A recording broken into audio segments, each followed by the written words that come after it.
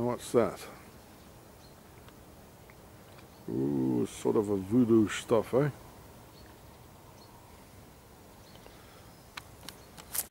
Look, there's some pharaonic voodoo here. It's a sort of a reptilian coming out of her stomach here, from the back. I don't know what that is. Look at it. It's like on the 50 francs franc bill, the money bill of the Swiss. Look at that. Yeah, some Swiss voodoo.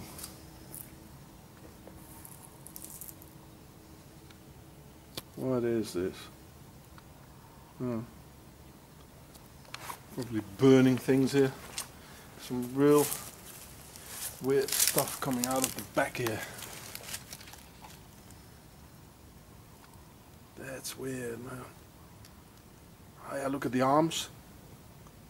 It's a reptilian coming out of the back. See? You see? This is Switzerland, folks.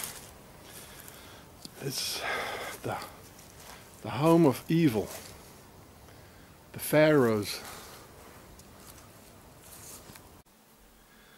So this creature crawling out of the back of a human being is the very same creature we can see here on the Swiss 50 francs bill. Here where the high nobility, this is not the low nobility, where the descendants of Juliana von Sachsen-Coburg, Saxe-Coburg-Gotha, you know, like the English royal house. Real funny things going on here in the land of hatred, Octagon. And this reptilian crawling out of the back of a human being even has these 3 fingers or 3-toed hands, which are quite typical for reptilians, and well, you can see it on a chicken, you know. Yeah. So why on earth would a normal human being make something like this, you know? And this is also the reason why a lot of Masonic and hidden forces, they do the Masonic M gesture, which I'll show it to you now. Well, we can see it here too on some Babylonian stuff. You know, typical 3 fingers as this thing crawling out of the back of a human being in Octagon, the home of the devil, Switzerland. It's probably Semiramis. Nice stuff, eh? And even human beings have it sometimes related to some former events or mixtures, which is in their DNA and coming back, like sometimes as a regression. And some more. Here we can see the M sign. Yeah, there's a lot of artists, politicians, and most of it all the aristocracy, or let's say the fair aristocracy, doing these sort of things. It's in their DNA. And sometimes, you know, this is called Mendel's laws. Sometimes it just comes back.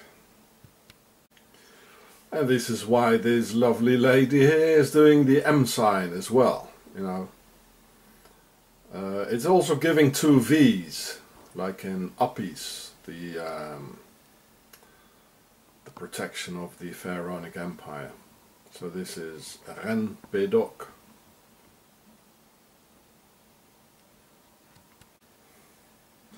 And in France, La Reine Pédoc, she really had 1 or 2 feet like this. And she was very much related to a little people like Les Cagots. This one apparently really existed. Of course, it's the fair aristocracy. And now they're the ones in power. You know. That says La Reine Pédoc, the Queen of Pédoc. It's etymologically of pied, doigt, and doigt is a or pas de doigt, it is a goose, so it means goose foot. And she was the queen of the goose foot. So here's the fleur de lis. It's all the fair aristocracy. So this is La Reine Pédoc, who really existed. So that says the Queen Pédoc. An old book.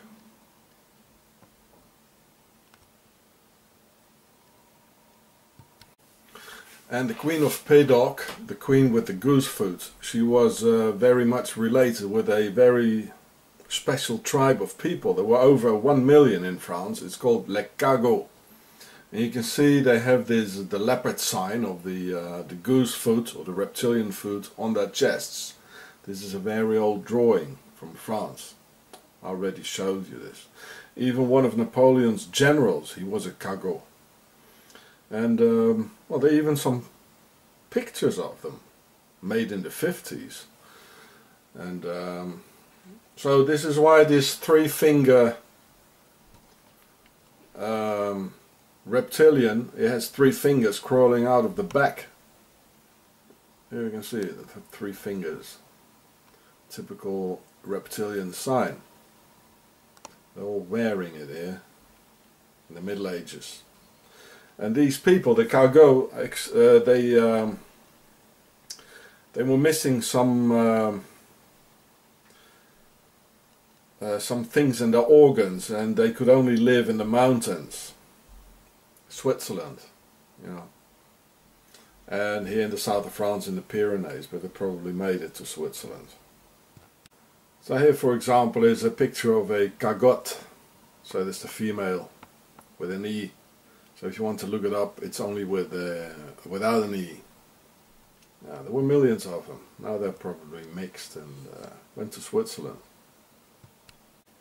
So here's some old people from history doing the M sign. I just call it the M sign, but it is in fact Le Pédoc. The goose foot or the reptilian foot. I don't know who that is. Some English bloke, I think. Here the Pope giving the M sign. Or the old Pope. A Mason doing the M sign. And who's this doing the M sign? I saw this guy before somewhere. Who is that again? Oh yes, of course, he's doing the M sign as well. Mr. Mason. And another Mason doing the M sign. Hello, you traitor. Another M sign. This is Joseph Smith, who invented the Mormons. Hello, Mr. Mormon. Well, we all know this fella here. Hello. And this is Martin Luther doing the M sign. The guy who invented the Protestants. Only he was part of the nobility, just as his wife Catharina von Bora. All nobility, aristocracy, just as this princess of the high nobility in Bern, Switzerland. And he invented the Protestants, you know, the Protestant movement, only to put people up against each other and kill the Germans by the Swiss mercenaries, by the way.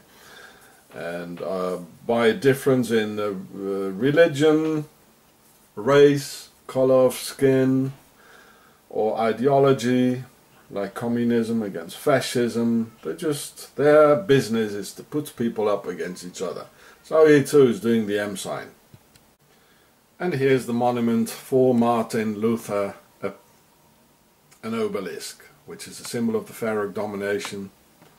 And so he's part of them. He was an aristocrat. So look at this picture here. I'm going to show another picture of it. So he's part of the gang, really. So here it is again, together with his wife, von Bora. They're all nobility, pretending to be a monk. He even had children. What a monk, eh? More like a monk-y. And this guy hated the Jews very, very, very much. He even wrote a lot of things about it. As the whole of the aristocracy, they hate the Jews, you know. Look at the World War II. They were all von in the SS, killing Jews, and well, they are the pharaohs. I mean, that's logical, isn't it? The pharaohs. Of course, the pharaohs hate the Jews. There's nothing new, and they are the aristocracy here in Europe. pretending to be monks, and still doing the same thing. Nothing has changed really. So this is the official Apis hieroglyph, just as the M symbol forming two V's. Here the two upside down V's, just as is in this old French car here, which is still being made today. And it is a symbol of Apis, the bull, and this is the symbol, symbolizes the protection of the royal pharaonic empire. And this is, to my opinion, one of the reasons that they give the M symbol. Of course, the pharaohs, it's all related, and the aristocracy and the Freemasons, it's all one thing, it's all related. And there might be a reptilian thing in it as well.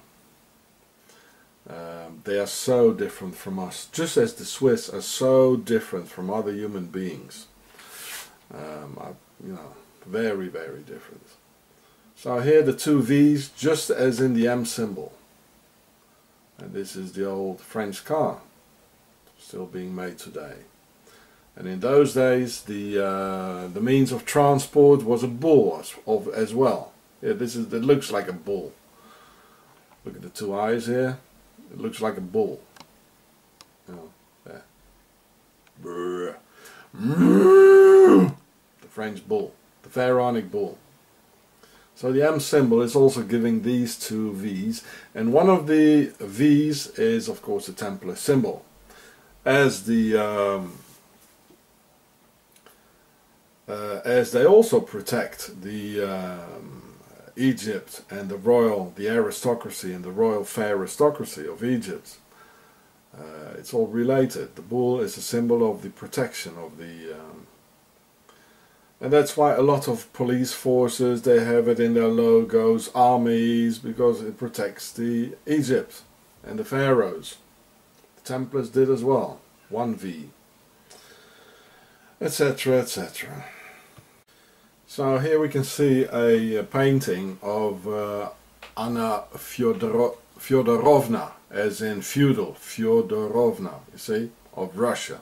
And her real name was Juliana von Saxon-Coburg, and she's giving the hand sign, the Masonic M, as people call it, but it's actually Pedok, like in the Queen of Pedok, and which is a sign of the reptilians. But it's also forming two V's, like in the Apis pharaonic symbol, which is the symbol of the protection of the pharaonic empire. Which is the two V's on top of each other. So it says Anna Fyodorovna there, living in Switzerland. There's the Grail. Means our blood is here, our descendants are here. Some more reptilians on it, or what is it? And this is the house of Anna Fyodorovna, which was not her name. Her name was Juliana von Saxon-Coburg, and niece of Queen Victoria. And we all saw the reptilian coming out of the back, didn't we? I'm here to expose the secret and the mystery that is going on in the kingdom of darkness. For I am there working with the devil for 990 years before the Lord Jesus Christ saved me. My encounter with Christ. I will explain many things in this record. My assignment in Nigeria, what I know about the anti-God kingdom, anti-Christ kingdom, and satanic kingdom. I will tell you how we establish fake churches all around. I will tell you the power of devil in Christendom today, how we are using the women of the last day against the glory of the Lord in the church. I will tell you the secret behind makeup, the secret behind abortion, the secret behind apami and attachment. I will also tell you the secret behind the gospel musician today, something that is going on in the schools today, university, secondary school, primary school, how people are got initiated in those schools, how somebody can get involved with the mark of CCCs in hospital, in bank. Alice, a very beautiful girl, told me that she was an accountant with the Standard Bank and that she would make me rich and give me all that I needed in this life, and said, "Just settle down and enjoy yourself." My first impression about Lagos was true after all. Few months ago I was in a small hut in a small village, surrounded by hatred, starvation, and suffering, and here I am, living in a big city, in a well-furnished flat, with a beautiful wife who had promised to give me all that life could offer. She showered me with gifts, money, clothing, love. I never knew that the world was filled with these good things. The devil indeed is a deceiver. The Scripture rightly says, "The thief cometh not but for to steal, to kill, and to destroy." Only the Son of Man, Jesus Christ, can give life and give it more abundantly. John 10:10. Dear reader, the devil has no free gift. Whatever he gives you is for an exchange with your soul. This state of euphoria was short-lived because after a period of 3 months, strange things started happening. The mysterious experiences. One night, I woke up in the dead of the night and found a boa constrictor beside me. I wanted to shout but could not. Some nights, I would wake up to see Alice's body as transparent as a cellophane bag. Some nights, she would disappear and reappear. Some nights, I would hear strange noises or dancing in the living room. I could no longer bear these fearful happenings, so I decided to ask her, and the first reaction was violence and serious warning. She said, "Do not ask me this question again, or else I will deal with you." From then, I knew my life was in danger. I then preferred the sufferings in the village to what I came to discover. I became afraid of her. 2 days passed, and she came with smiles, gifts, and hugged me. She told me how much she loved and cared for me, and encouraged me not to be afraid, and promised to explain things to me later. She took me to a nightclub, and there reminded me of her promise to make me rich, and told me, "One day, you will know all that I know." We came back, and life continued as normal between us. Inwardly, I knew I was in danger. But how could I escape, and where would I escape to? It is important to note here that Alice's parents did not know that their daughter, though young, was involved seriously in occultism and spiritualism, and she seriously warned me never to tell them if I loved my life. Dear reader, can you imagine a 20-year-old girl doing all these things? The outside world saw her as a very beautiful and harmless girl working with a big bank, but she was the devil's agent. When we die, there's no place for us to go. Because if somebody dies and he doesn't have the Spirit of God, your spirit will be stranded immediately when you give up. There will be no escort angel that will lead you to direction, to the place you're supposed to go. So our spirit was anchored in the air. Suddenly there are some demons called Gog and Magog. They appear at the battlefield with their tank. They load blood to the deep sea. And when they are about to go, they discover we are there hanging up. They now arrest all our soul and took us to the deep sea. When we get to the deep sea, they take us to the palace of the king of the coast. When we get there, they put on a straight line. They got all of us initiated by giving us a cup of blood. We drank this blood as a covenant of initiation. And after being initiated, they now send for our master plan in order to give us assignments. There are a lot of Alices in the world today, as you will find out later in this book. A horrific discovery. One day, after she had left for work, I decided to search the flat. As young as she was, the flat was well furnished. She had 4 refrigerators, and on opening one I saw human skulls, different parts of human body, both fresh and dry. Inside the ceiling were skeletons. In another corner of one of the rooms, I saw what I later knew as a chamber, a water pot filled with blood, and a small tree in the center of the pot, a calabash, and a red cloth by it. I could not continue. Now I knew that I was a dead man, and since I had nowhere to run to, I surrendered my life to whatever comes, life or death, and kept sealed lips. Alice came back from work, and from the way she looked at me, I knew that right in her office she knew what I did in the house. Encounter with the occult world. The following day she requested me to follow her to a meeting. I was already a captive and had no choice. We went to a very big building on the outskirts of Lagos. On arriving, the building had an underground conference hall. I was instructed by Alice to enter backwards. I obeyed and entered with my back. She also did the same. The hall was so large, with about 500 young men and women seated in a circle, and seated above them was a man whose head could only be seen, and without a body, as the leader. Some of these young people were students, undergraduates, graduates, teachers, etc. Alice pressed a button on the wall, and a seat came out from the ground, and I sat. She did the same, and another came out for her, and she sat. She introduced me to the congregation as a new member, and they applauded and welcomed me. Alice was promoted as a result of this. All that they discussed in the meeting I never understood. At the end of it, and as we were about to leave, I was asked to come back alone the following day by the leader. This was my first encounter with the occult world. That same night at 2 a.m., and this is the usual hour of meetings and dangerous operations by all the forces of darkness and their agents, Alice woke me up and revealed certain things to me. She said, "I am not an ordinary human being. I am half human and half spirit, but mainly of the spirit. What you see in my chamber is what I use during my prayers every morning, so that the spirits will guide me through the day. As for the skeletons, I will tell you later."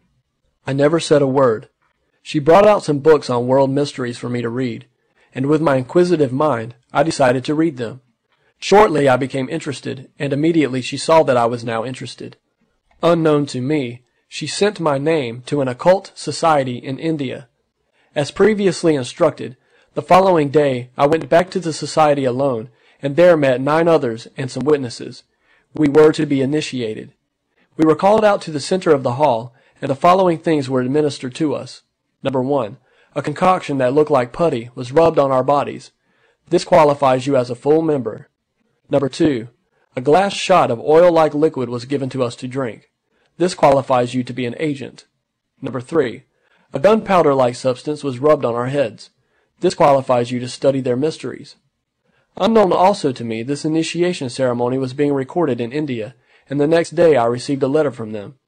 In the letter, I was instructed to stain the letter with my own blood and to post it back to them through a means they described, not the post office. I did.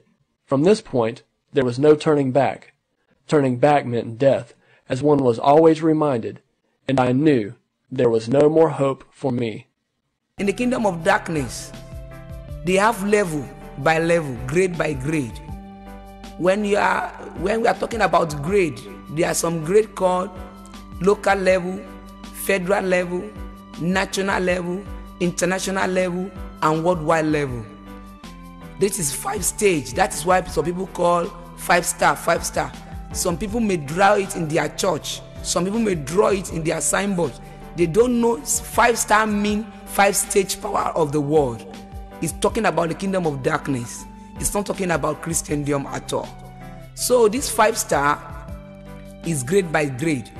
When the local level is dealing with somebody, they can do whatever they like for you without looking for your life plan. But this higher level I'm talking about CC's realm, because there's 3 realm, CC's realm, 7 realm, and 9 realm and above. But this day we are into CC's realm in the kingdom of marine water. And in there, before they will do anything or take any step on you, they need to ask for your master plan. And this master plan can only be gotten in the kingdom of 9 realm, where the international demons are dwelling. They send me to school. When I get to that school in Deep Sea, it's university school they send me to. You see, this Deep Sea is a very big place, bigger than the whole world, the whole global world. Very big place. I don't know how I can describe it. The whole world we are now, they are just like maybe a local government or a state in that place. Very big place. If you see their stadium there, we can't compare it with what we have here. If we see their university, their hospital, everything we have here, they have. They even have more than us, because they are civilized more than us. They have been there, existing there before Genesis 1, before God created this world. You know, they are fallen angels. They have been descended from heaven since they make mistake, and they have been here on this earth in the water, covered by the darkness. Covenant with Alice. Early one morning, She told me there was an important ceremony to be performed in the house. At 2 a.m., she brought a crawling child, a girl, alive. Before my eyes, Alice used her fingers and plucked out the child's eyes.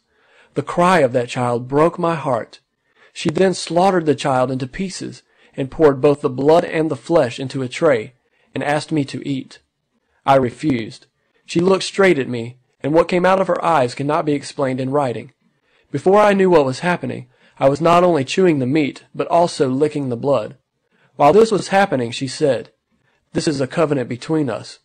You will never say out anything you see me do, or anything about me to any human on earth. The day you break this covenant, your own is gone." Meaning that the day I break this covenant, I will be killed. After this incident, I started having strange feelings inside me. I was changed and could no longer control myself. A word of warning to mothers. Do you know your house helps? What is his or her background like? Do you care to find out all about him or her before entrusting the lives of your children to him or her? How did Alice get the little child she slaughtered, you may ask? Therefore, parents, know the background of your house helps. When Alice saw that she had succeeded in getting me fully involved in Spiritism and was fast growing in it, she was satisfied and knew her mission was accomplished. She found a flat for me, helped furnish it, and thereafter severed the relationship. Covenant in India. The Society in Delhi, India, sent me a second letter asking me to come over to India. In it also I was instructed to do the following: eat excreta, eat decaying smelling rats, and to have sexual intercourse with spirits in the cemetery at night. After fulfilling the above, I was bound never to have any sexual intercourse with any women on earth. I sent a reply to their letter informing them that I had no visa, neither do I know how to get to India. At this time, I had started doing business. I was a serious smuggler, but because of these powers behind me, I had no trouble with customs, etc. I started having a lot of money, food and materials were no longer scarce. One day, I locked my flat and went out. Coming back, I opened the door, and behold, a man sitting in the parlor. I was afraid. He said, "Are you not Emmanuel Amos?" I said, "I am." He said, "I have been sent to come and collect you to India, so get ready." I locked everywhere, went and sat beside him on the cushion ready for the next order. But like lightning, he touched me, and we vanished. The next place I saw myself was in a big conference hall in Delhi, India, with a large congregation already seated and waiting to welcome us. They brought out files where my name had already been written, and asked me to sign beside it. I did. A tray containing human flesh, cut in pieces with a basin of blood, were brought. An empty jug was given to each person. Then, a man without a head went round, pouring the blood and flesh into the jugs. Different candles and incenses were being burnt also. The headless man made some incantations, and everyone drank the blood and ate the meat, and the meeting was over. The initiations in India. Now the period of my testing had come. I was sent to a valley about 200 meters deep. In it were assorted dangerous reptiles and wild beasts. These were to torture me. I was not to shout, for if I did, I have failed the exam, and the consequence was death. After 7 days of agony, I was brought out and sent to a place called India Jungle. In this jungle, I saw different types of demonic birds, demonic because some had faces like dogs, some like cats, etc., yet with wings. Inside this jungle was a cave, and this cave is only opened by these demonic birds. They opened the cave and I went inside. The things I saw are hard to explain. There were terrible creatures. Some looked like human beings but with tails and without human faces. This was another place of torture. The torture there could best be described as semi-hell. I was in that state for 7 days and was brought out. I was then sent to a very big library that contained large volumes of mystic books to study. I later picked out 2 books, Abyssinia, which means destruction, and Asina, which means giving life or curing. Later I was given more books. I was instructed to build a chamber as soon as I returned to Nigeria with the following things in it: a native water pot filled with human blood, a living tree inside, a human skull, vulture feathers, wild animal skins, boa skin, and a big shiny laterites beside the pot. The blood inside the water pot is to be taken every morning with an incantation. I was also instructed never to eat any food cooked by humans, but that I would be fed supernaturally. With all these instructions, I came back to Nigeria the same way I went, and fulfilled all. Back home in Nigeria. I had now become a part and parcel of the spirit world, and could travel at will to any part of the world. According to the books I brought, spirit beings are living in space. Perhaps they would increase my powers, so I decided to try. I came out of my house, made some incantations, and called the whirlwind and disappeared. I found myself in space and saw these spirit beings. "What do you want?" they asked. I told them I wanted powers. I came back to Earth after 2 weeks, having acquired powers from them. Like I said earlier, I no longer could control myself. Despite all these powers I had already received, I still needed more and more powers. I then decided to go into Underworld to prove what was written in the books given to me. One day I went to a hidden place in the bush, made some incantations as stated in the books, and commanded the ground to open. The ground opened, and the demons created steps immediately. I stepped in and went right inside the ground. There was total darkness that can only be compared with one of the plagues that occurred in Egypt, as recorded in the Bible. I saw a lot of things that are hard to explain. I saw people chained, people used for making money. Their duties are to work day and night to supply money to their captors. I saw some elite society members who came in to do some sacrifices and would go back to the world with some gifts given to them by the spirits controlling the place. I saw some church leaders who came for powers to say a thing that is accepted without questioning in the church. I stayed for 2 weeks and came back after receiving more powers. People saw me as young and innocent, but never knew I was dangerous. There are lots of such people around. Only those in Christ Jesus are safe, in the real sense of safety. Covenant with the Queen of the Coast. One evening I decided to have a walk. Along Ebute Metta bus stop, I saw a young beautiful lady standing. I never spoke a word to her. The next day while passing also I saw her still at the same spot. The third day I saw her still at the same spot, and while passing she called me. I stopped and introduced myself to her as Emmanuel Amos, but she refused introducing herself. I asked her name and address, but she only laughed. She asked mine, and I told her the street only. When I was about to leave, she said she would visit me one day. In my mind I said that was impossible. I did not give her my house number. How then could she come? But true to her words, I heard a knock on my door after a week of that meeting at the bus stop. There she was, the mysterious lady. I welcomed her in my mind. I wondered who this beautiful lady was, and did she know she was treading on dangerous grounds? I entertained her, and she left. After this first visit, her visits became regular, without any relationships. I noticed that in her visits, she kept to a particular time, and would not come a minute earlier or later. In some of her visits, I would take her to the Lagos Bar Beach, or to the Paramount Hotel, or Ambassador Hotel. All this while, she still did not tell me her name. I decided not to worry, since I knew the relationship would not develop more than that. I had already been instructed never to touch a woman. Suddenly she changed the day visits to nights. During one of the visits, she told me, "Now it is time for you to visit me." We stayed together that night, and at 8 a.m. the following day we took off. We joined a bus, and she told the driver to stop at the bar beach. As we stopped, I asked her, "Where are we going?" She said, "Don't worry, you are going to know my house." She took me to a corner of the bar beach, used something like a belt, and tied it around us, and immediately a force came from behind and pushed us into the sea. We started flying on the surface of the water and straight to the ocean. Dear reader, these happened in my physical form. At a point, we sank into the seabed, and to my surprise, I saw us walking along an expressway. We moved into a city with a lot of people, all very busy. The spirit world. I saw laboratories like science labs, designing labs, and a theater. At the back of the city, I saw young beautiful girls and handsome young men. No old people. She introduced me to them, and I was welcomed. She took me to places like the dark room, the drying room, and the packing room. She then took me to a main factory and warehouse, and then came to her private mansion. There she sat me and told me, "I am the Queen of the Coast, and would like very much to work with you. I promise to give you wealth, and all that goes with it, protection, and all that goes with it, life, and an angel to guide you. She pressed a button, and a tray came out with human flesh, in pieces in it, and we ate together. She commanded a boa to appear and asked me to swallow it. I could not. She insisted, but I could not. How could I swallow a live boa? She then used her powers, and I swallowed it. These were 3 covenants.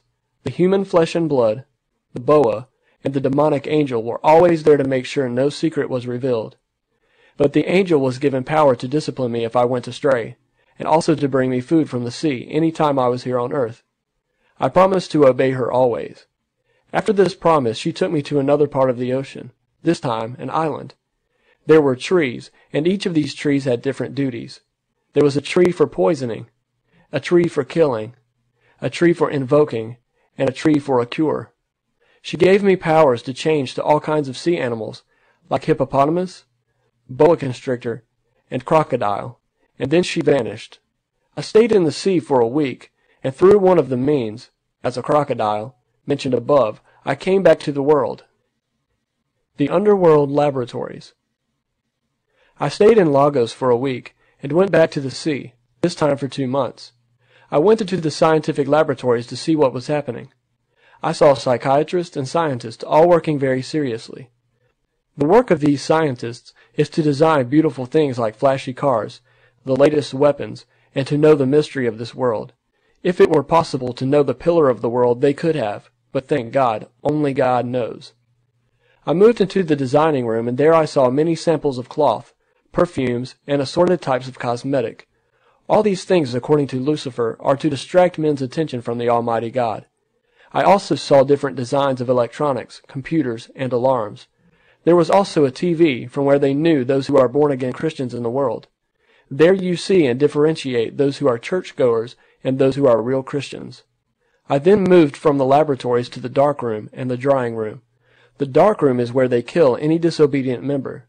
They kill by first draining the person's blood, and then they send the person to the machine room, where he or she will be ground to powder, and then they send the dust to the sack room, where they will be bagged and kept for the native doctors to collect for their charms. There were more things which are hard to explain in writing. Despite all these powers in me, I was not yet qualified to meet with Lucifer, but only qualified to be his agent. All the same, I was satisfied that I now had powers and could face, challenge, and destroy things at will. Could there be any other powers anywhere, I mused within my mind. After my graduation, I was promoted to California.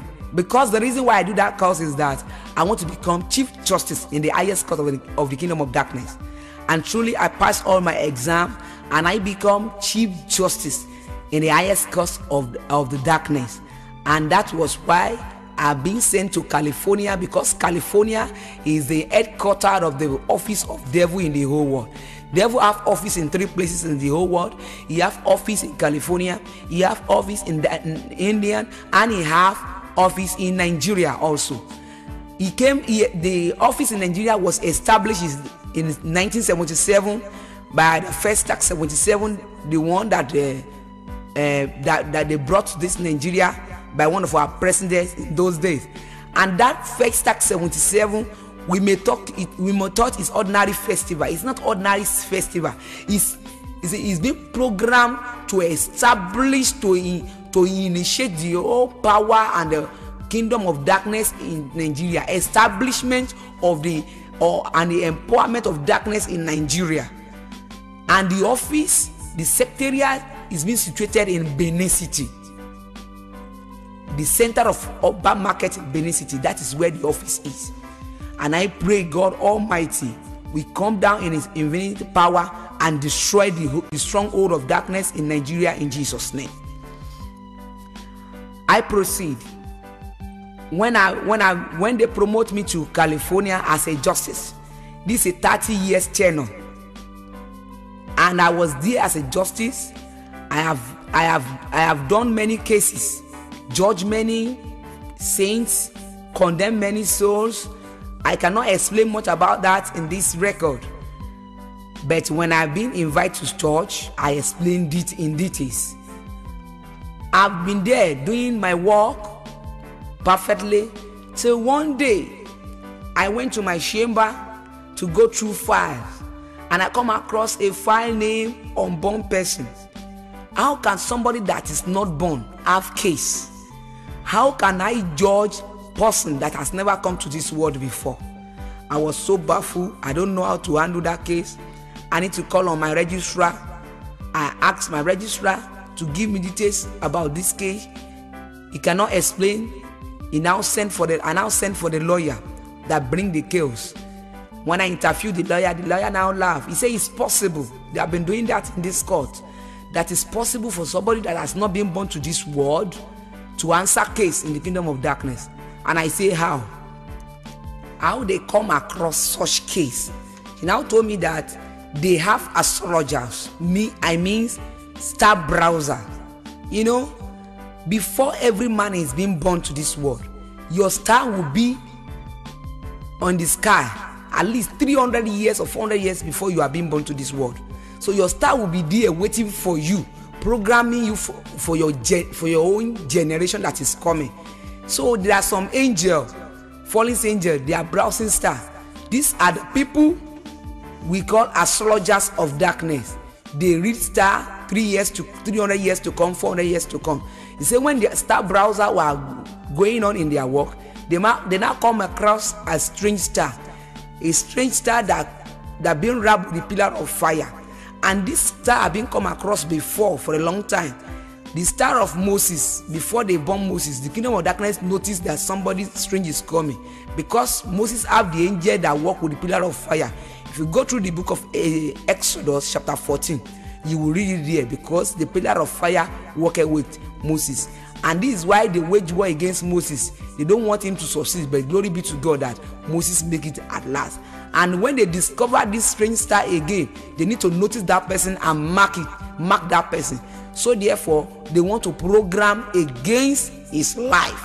That is why they brought the case. Not that he offended them now. They only want to program against his life. They just want authority from me, so that I will declare what to do, so that they will carry out the assignment. Okay. I say, but how are we going to do the case now?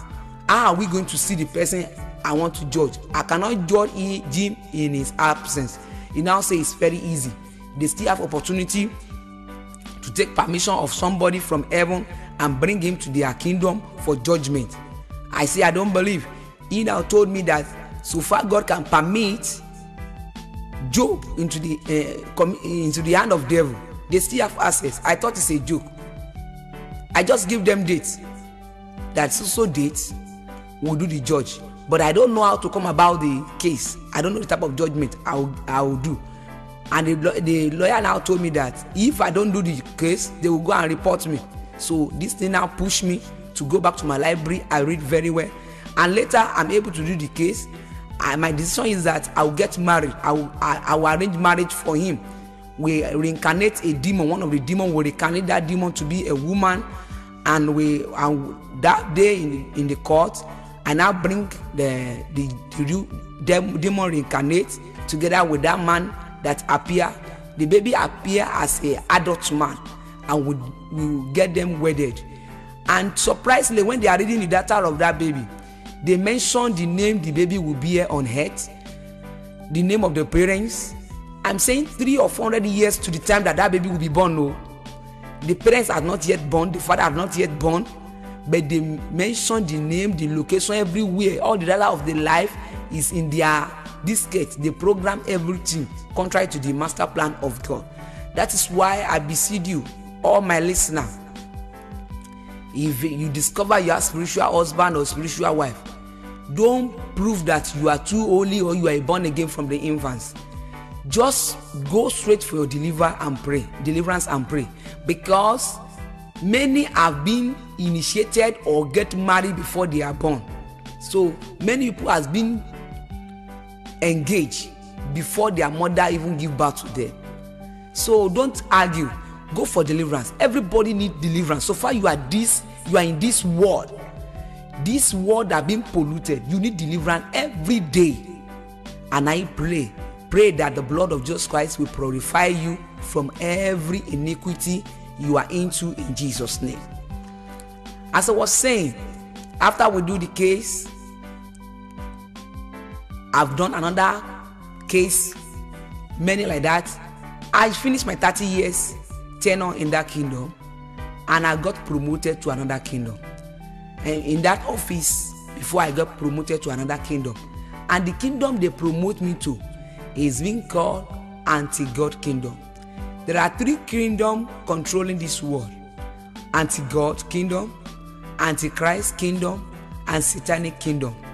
And since the time of Garden of Eden, it was the only first kingdom we have been into till today. The first kingdom that I call anti-God kingdom, it started from the Garden of Eden, when the snake came to deceive Eve. You see, in this world, if anything happens, we normally mention the name of Satan, Satan, Satan. Either you believe me or not, Satan has never started his work. The person at work right now is name of Queen of Heaven. The same person the Bible talk about in the book of Genesis chapter 10. I'm talking about Semiramis, the wife of Nimrod, the person that established the Tower of Babel, the person that the whole world that time are worshiping as a god. This is a person that caused Eve and Adam to go against God in the Garden of Eden. After God has saved some people's soul through Noah, he is the same person that come back again and make them to build a tower against God, and he's the one that give them idea of idol worshiping again. And this person came again 3rd time, is a person called Jezebel at the same time. Anytime he came to this world, as we call him reincarnating, he is a demon, and he will come in the shape of human being. He will reincarnate to human being. They will born her. He normally come as a woman. They will born her to this world if he has a powerful assignment that he wants to perform by himself.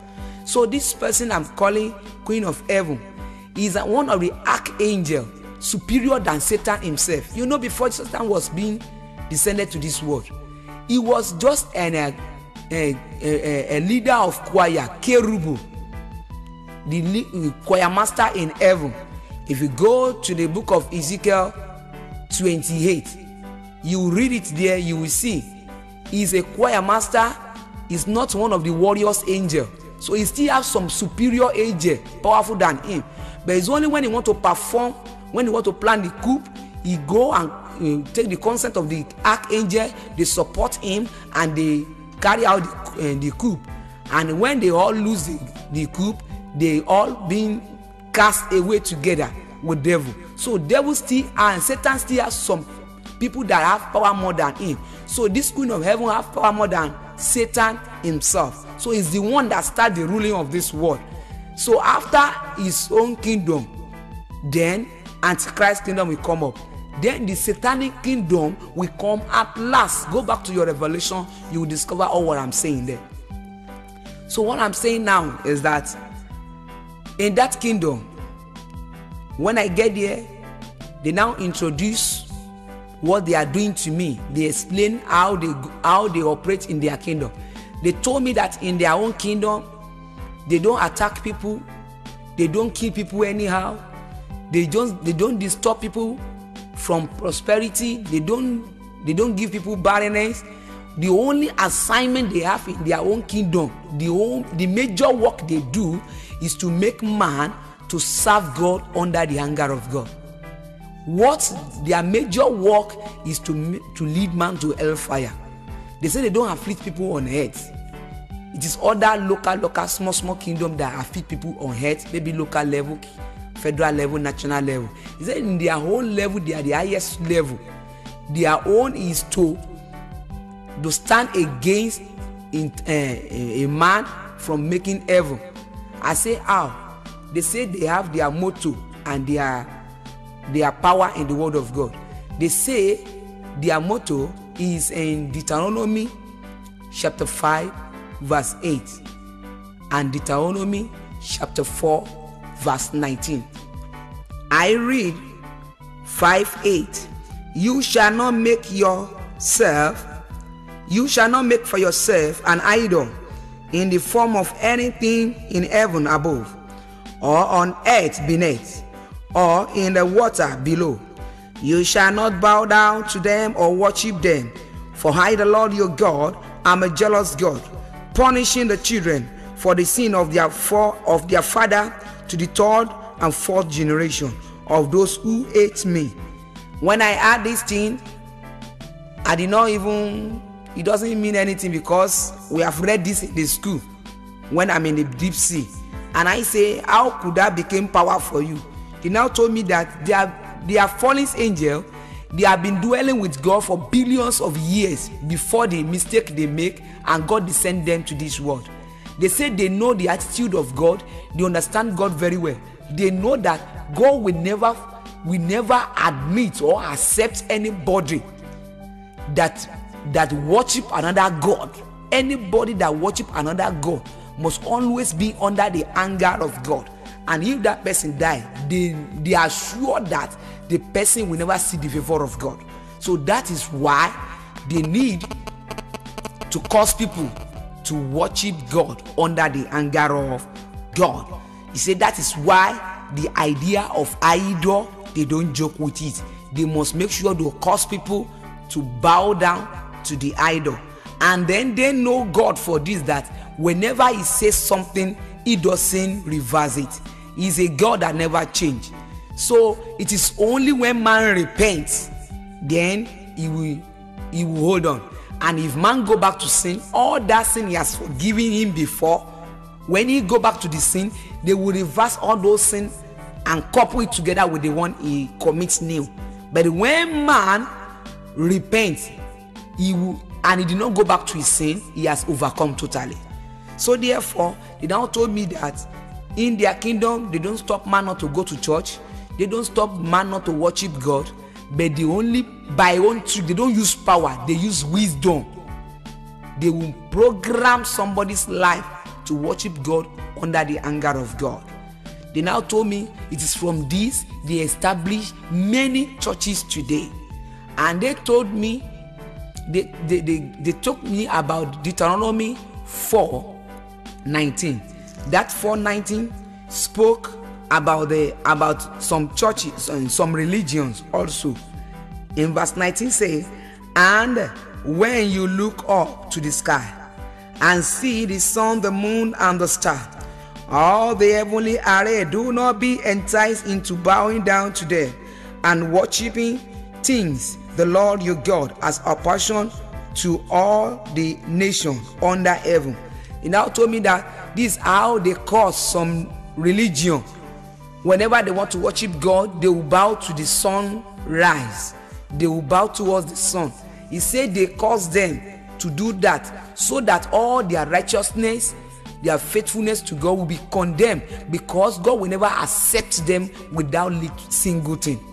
Say that is the only thing that will destroy them. And the moment they die, when they get to the gate of heaven, this quotation will be open against them. And they told me that there's demon at the gate of heaven.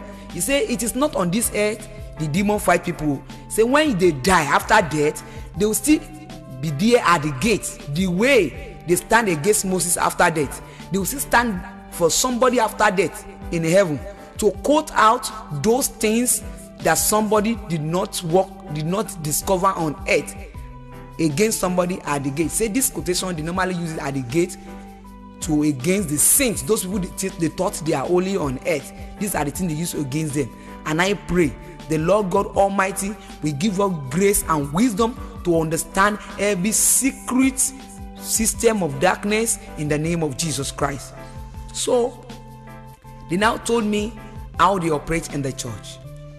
They told me that this idol worshiping in the church, this is how they brought it into the church. After the death of Christ, among the Israelites, the apostles started their work again by going from one village to another, city to another, preaching the gospel, doing revival, doing healing. Anywhere they go, there will be power, there will be healing, there will be deliverance. And people started coming to Christ, following the apostles. And these people now say, how are we going to stop these people? They try to stop them by killing them. The more they kill them, the more they expand. Now when they now go to Rome, the land of Rome, they do their program there, they stage their program there. Many people got healed. Some people that are blind, that are lame, worshiping idols is all these days. Just one day program. Somebody that been lame for 30 years started walking. A blind man for 20 years started can see. Somebody that is doctor can talk. And you know, youth, they are very sharp. They quickly understand things. Youth now came to those apostles after the Apostle Paul and Peter has left that place. They will put some people there to be working as a pastor and an evangelist. So they now established church in Rome. So after the senior apostle has left, the youth now came to those people they put there and say, sir, if you want us to join your church, there's a way you can bring us in. If you can allow us to bring our idol into this church, then we become your member. Because if our fathers know that we forsake their idol and they see us going to church, they will curse us and kill us. If you want us to join your church to be worshiping your God, just allow us to bring our idol into your church, just to disguise our fathers. And then we'll come in and worship your God. When we are about to go out, we just bow to the idol, and our father thought we are worshiping the same idol. But the apostle says, we cannot do that. If we should do this and Paul came back or Peter and see us doing this, they will cost us. He now say, okay, there's a way we can do it. We can change the name of that idol. The idol they are worshiping in the land of Egypt, in the land of Rome that time, the name is Venus. When I'm talking about Venus, I'm talking about Queen of Heaven. The same idol the Israelites worship in the land of Canaan called Asheroth is the same idol the Romans are calling Venus. It's the same idol the Chinese are calling Chingmun. The Indians are calling it Indrane. The Greeks call her Aphostides or Seri. Sumeria call her Nana. The Romans call her Venus. Asia country call her Cybele. Egyptian call her Hross or Isis. The Ephesian call her Diana. And Babylon call her Baleti. The English people call her My Lady. Italia call her Madonna. The Latin call her Domina. This same person I'm talking about. The Scandinavia call her Disa. Etruria call her Nitoria. So this is how they worship her in many countries. He normally appear as an image of woman or mother and child. This same person is a person they brought into that church, and they say they will change her name. That is why I need to warn you here, please. Be careful the name you use in prayer. Any name you use, if you like, you call Holy Michael when you pray. If you like, you call Holy Gabriel, even though you pray in the name of Holy Mary. It is the holy name of Jesus Christ God has given unto us. He said he has exalted this name above every other name. By the name of Jesus Christ, every knee shall bow. Any other name you use to pray behind the name of Jesus Christ, you are praying to Queen of Heaven. I did not mention any name of any church now, but please, praying by any other name apart from the name of Jesus Christ is a sin. So therefore, in this name, they pray in the name of the mother of Jesus, this and that. So this is how they bring this thing into the church, and they call her some holy name to pray to God. But the genuine name of that idol is Venus, the one they brought into the church in the land of Rome. So they say by this they have power to cause people to worship God under the anger of God. So after their own service on earth, when they die, when they get to the gate of heaven, they will just cut this quotation, and it will be impossible for them to make heaven, because if heaven and earth pass away, the list of the word of God will never go unfulfilled. These are the area this quotation condemn billions of souls after their deaths. So please, if you are one of the people praying by any other name apart from the name of Jesus Christ, you are already against the word of God. Go back to the Bible. Forget about the doctrine of your church. Go back to the doctrine of Bible. Bible can never deceive you. Any doctrine of the church can deceive you. May God bless you as you make your correction. That is how they take me back to the book of Deuteronomy chapter 4 verse 19. This Deuteronomy 4:19 is talking about another religion also. They told me, I say, how do they work on this one? They say they cause some people, whenever they want to serve God, they bow their head to the sun and they pray. And they told me that they purposely use this thing against them. And according to the that chapter 4 verse 19, he say, when you look up to heaven, you see the sun, the moon, and the heavenly array. Do not bow down to them, or do not allow them to entice you to worship them. So therefore, if anybody now go against that quotation by bowing down to anything at all, if they get to heaven, they will also condemn them. That is why you see some religion bowing down to the sun. I did not mention any religion name, but if you are a Bible scholar, you will read it there, Deuteronomy 4:19. So in any way you worship God by bowing down to any image or anything God created, you have committed a sin. Even though this bow down to the sun, this is right from the Bible. In the book of Ezekiel chapter 8, when you read from verse 16, Ezekiel 8:16, you will get the whole thing there. He talk about, let me read it out for you. He said, Son of man, he brought me into the inner courts of the house of the Lord, and there at the entrance to the temple, between the portico and the altar, were about 25 men, which their back towards the temple of the Lord, and their face towards the east. They were bowing down to the sun in the east. He said to me, have you seen this, son of man? It is a trivial matter for the house of Judah to do this detestable thing they are doing here. Must they also fill the land with violence and continually provoke me to anger? Look at them putting the branch to their nose. Therefore I will deal with them in anger. I will not look on them with pity or spare them. Although they shout in my ear, I will not listen to them. You may be reading this quotation for a long time. You may not know this thing is talking about some religion. You see, they performed this thing in the house that Solomon built. If you read very well, you understand it. This religion started from the temple of Solomon. There are 25 people that started this religion. It is not only one man they shout up and down. That man is not the founder of that religion. It is these 25 men that started that religion. And the name of that court is well known, but I will not mention the name of that court in this case. So these are the 25 men that started that religion by bow down to the sun. And the Bible, the God say in this verse that He will never have mercy on them. His anger is aroused upon them. Even though they shout louder in his ear, he will not listen to them. That means God is not pleased with the way they worship. And these people are really trying. Please, if you are under this thing, I'm not against you, but I'm reading Bible now. Even though you don't believe me, believe the Bible. Even though you see me as a liar, believe the word of God. Because I will die, you will die, but the word of God will never die. Please and please, I'm not saying I'm wiser than you, but even though my experience in the kingdom of darkness is a lie, what about the Bible? Even the book of John 16, if you read from verse 1, he talk about it.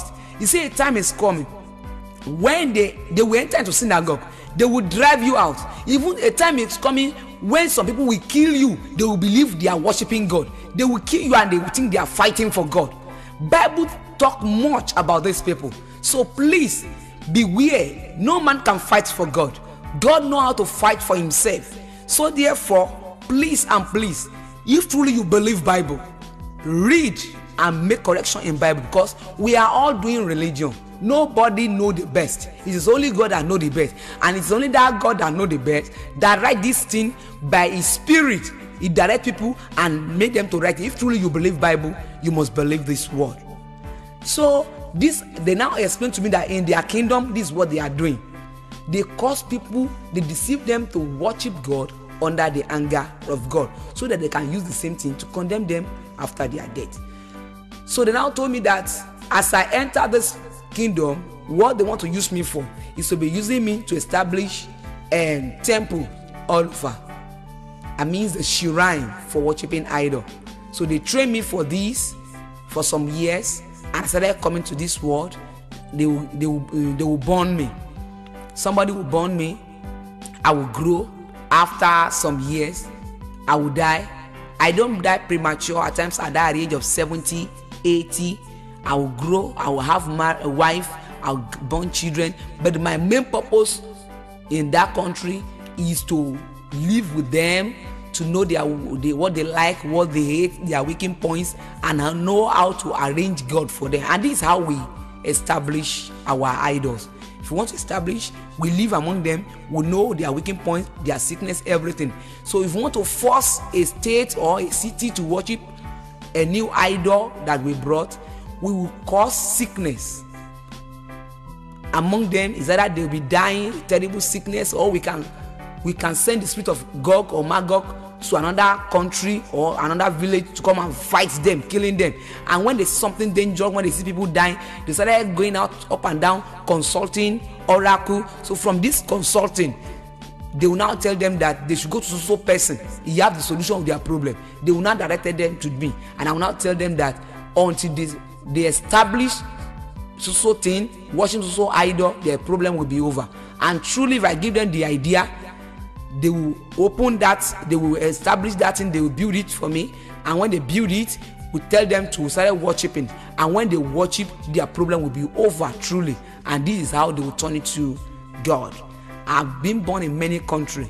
As a Christian, you may be arguing with me that it's been mandated to a man to die once, and after that, judgment. True, Bible did not die. Bible did not lie. It is true that man is being mandated to die once. But let me tell you something. After death, if you are not a good child of God, it is only if you are a good child of God.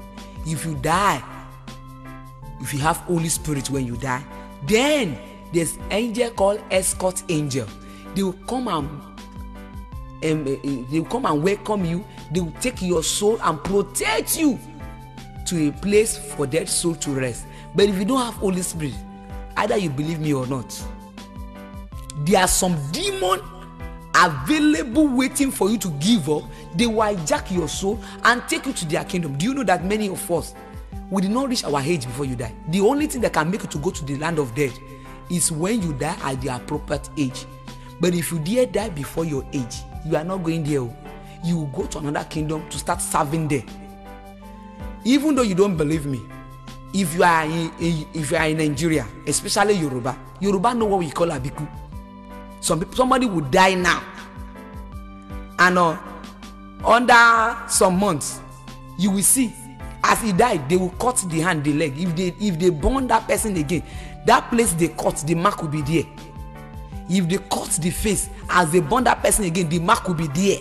And some of them, even though when they burn them again, they will still have the memory of how they burned them last time. The former cloth they are using, when they see it, they will say, this is my cloth. The former shoe they are using before they die, when they say, this is my shoe. You yourself will know that this is a child that died before that come back.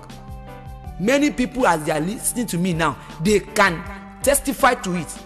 If you argue, others will not argue. God has given the devil this power. He doesn't drag it with him, because he has situated a date for judgment. Anything you like, you can do on earth. You can kill people, you can destroy, but the day is coming that every destroyer shall be destroyed. So it is you, your life as a child of God, that God is targeting. That is why God sent his son to come and die for us. If God wants to destroy the devil, he will not even send Jesus Christ to come and suffer. He is the creator, he can destroy, but he has programmed it. He has time for it. So that is why he gives us grace for life and death. You need to choose the one you like by yourself. There's also a man in the Bible that God gives grace to come back the second time. I'm talking about John the Baptist.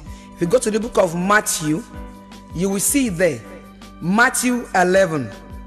When you read from verse 14, he says, and if you are willing to accept it, he is the Elijah who was to come. He's talking about John Baptist there. So God also gives John Baptist, Elijah, opportunity to come back the second time.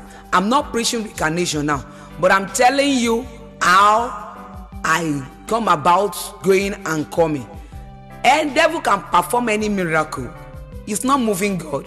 The greatest miracle that devil is not expecting is destruction, mass destruction of heaven and earth by the anger of God. It's not even miracle to devil himself. He know that it's coming. He himself is preparing himself, his host, and every being on earth. That is why you need to single yourself out by the grace of God and live a holy life. So therefore, I've been in this kingdom working for them from one country to another, and this is how we penetrate into human being. My meeting with Satan. I later went back to Lagos. One day, a girl named Nina came to me. Nina, whose parents were from Anambra State, was a very beautiful young girl, but lives mostly in the sea, i.e. the underwater spirit world. She was an ardent agent of the Queen of the Coast, and very wicked. She hated the Christians to the core, and would go all lengths to fight Christianity. I first met her during my visit to the sea. Nina came for an errand from the Queen of the Coast. We left immediately, and reaching there I learnt of our having a conference with Lucifer. Satan, in this meeting, gave us the following instructions: to fight the believers and not the unbelievers, because the unbelievers were already his. When he said this, one of us asked, why? He said the reason was that God drove him out of that place. He refused to call the word heaven, and all throughout our meetings with him he never mentioned the word heaven. Rather, he would always use the word that place because of pride, and therefore he does not want any Christian to get there, heaven. He also told us that we should not fight the hypocrites. They are like me, he said. He continued his speech and said, we should only fight the real Christians. That his time was near, therefore we should fight as never before, and make sure no one enters that place.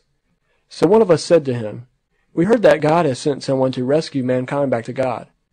Satan then asked, who is that? One member answered, Jesus, and to our greatest surprise Lucifer fell from his seat. He shouted at the man and warned him never to mention that name in any of our meetings if he loves his life. It is true that at the name of Jesus every knee must bow. Philippians 2:10, including Satan.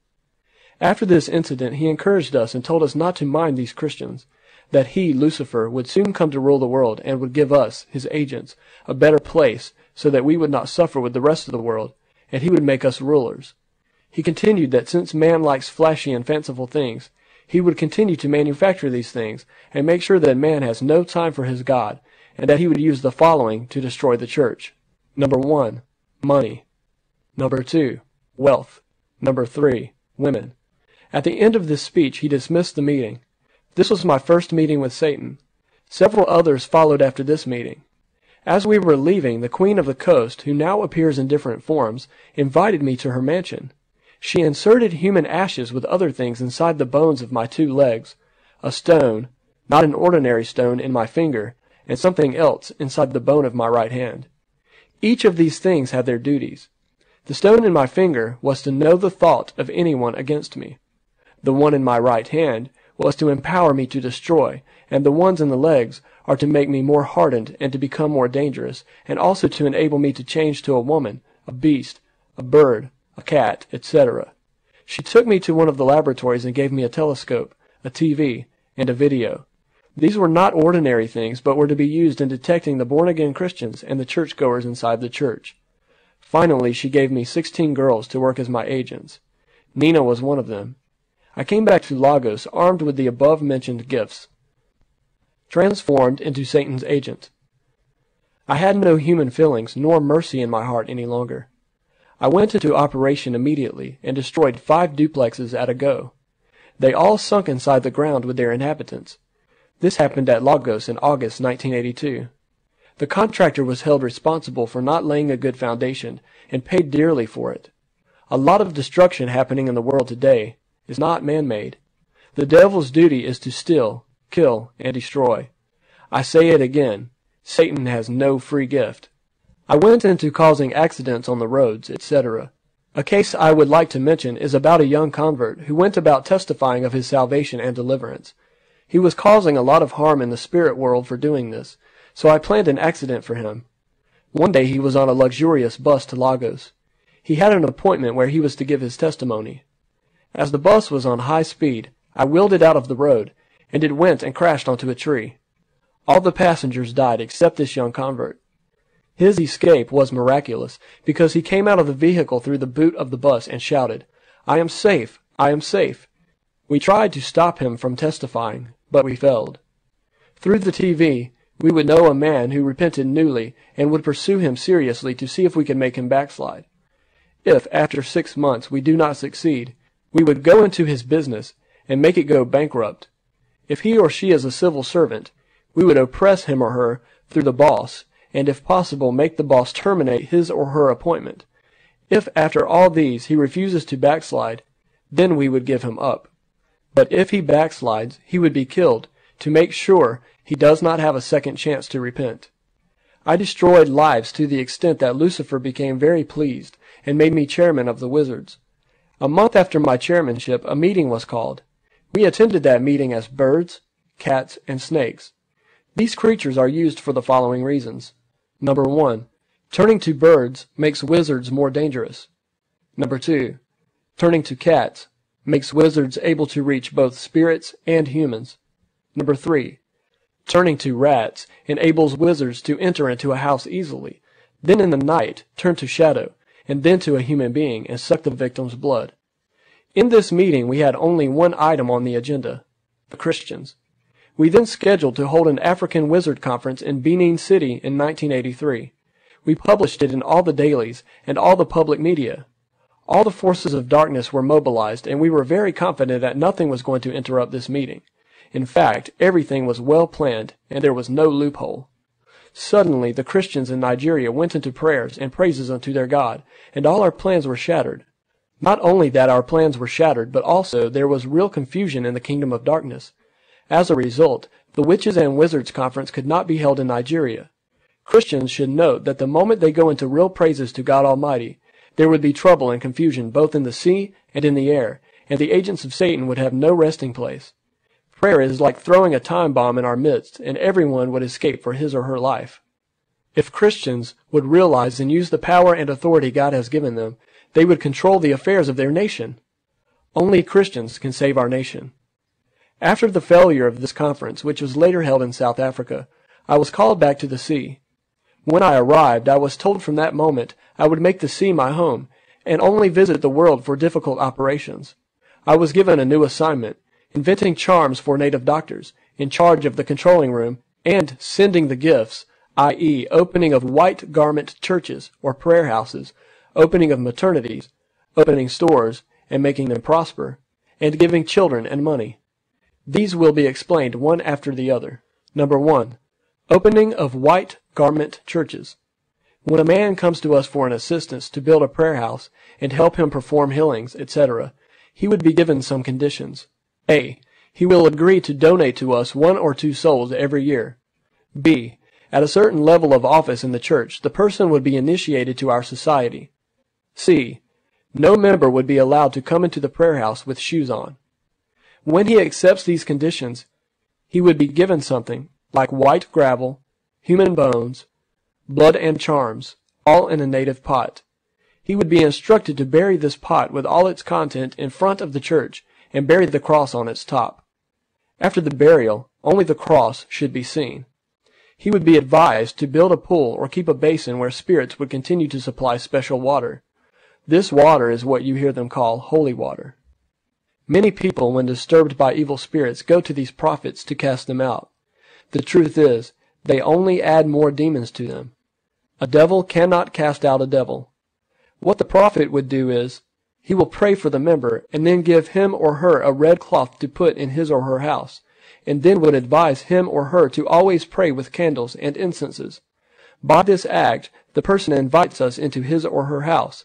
Sometimes the member would be advised to bring a goat, etc. for sacrifice. These sacrifices are for us to come and help cure the man. The prophet has no power to cure or heal. Number 2, opening of maternities. If a woman comes to us for assistance in opening a maternity and making it prosper, she would be given this condition. A month would be chosen by us in which all the children born in the maternity would die, but the other months the children would live. If she accepts, she would also be given a charm which would attract people into the maternity. There are such maternities in Onitsha, Lagos, etc. Shoes are not allowed into such maternities. Number 3, opening of fancy stores. When a man approaches us for assistance in this respect, he would be given a ring with the condition that no woman would be allowed to touch it. He also must agree to be our member. If he accepts to fulfill these conditions, his store would be stocked always with the best and latest materials, by us. Number 4, giving of children. If a barren woman goes to some native doctors after laying her complaints, she would be asked to bring the following: a white cock, a goat, native chalk, and baby care. She would be advised to go, and in her absence the native doctor will come to us bringing these things. We would then mix certain things which are difficult to explain in writing, and include human ashes. He would use this charm to cook food for the woman. She would become pregnant and give birth, but it's not a normal human being. If the child is a female, she would live and even get married, but would remain barren all her life. If the child is a male, he will live and even be trained, only to die suddenly. They never live to bury their parents. I would like to mention here that barrenness is mostly caused by demons. You may see a woman barren here on earth, but she would have children in the sea. I therefore advise God's children to wait on God alone, because only God gives real children. Number 5, giving of money. If a man comes to us for money, he would be given these conditions to fulfill. He will be asked to give a part of his body, or if he has a family, he would be asked to bring his son. If single, he would be asked to bring his elder or younger brother. Whoever he decides to bring must be from the same womb. Something worth mentioning is, during the killing of the victim, the person who brought him would be given a spear or an arrow. His relations would be made to file past in a mirror. As soon as the one he had donated passes, he would be asked to strike, and as this happens, the victim would die where he is. There are other methods, but one thing Satan does is this. He makes sure that in the different methods, the donor becomes responsible for the death of the victim, by making the donor strike the victim. Remember, Satan has no free gift. Chapter 4. How Satan Fights Christians. For we wrestle not against flesh and blood, but against principalities, against powers, against spiritual wickedness in high places. Ephesians 6:10-12. Fighting Christians. After the command by Lucifer to fight the Christians, we then sat and mapped out ways of fighting them as follows. Number 1, causing sickness. Number 2, causing barrenness. Number 3, causing slumber in the church. Number 4, causing confusion in the church. Number 5, causing lukewarmness in the church. Number 6, making them ignorant of the Word of God.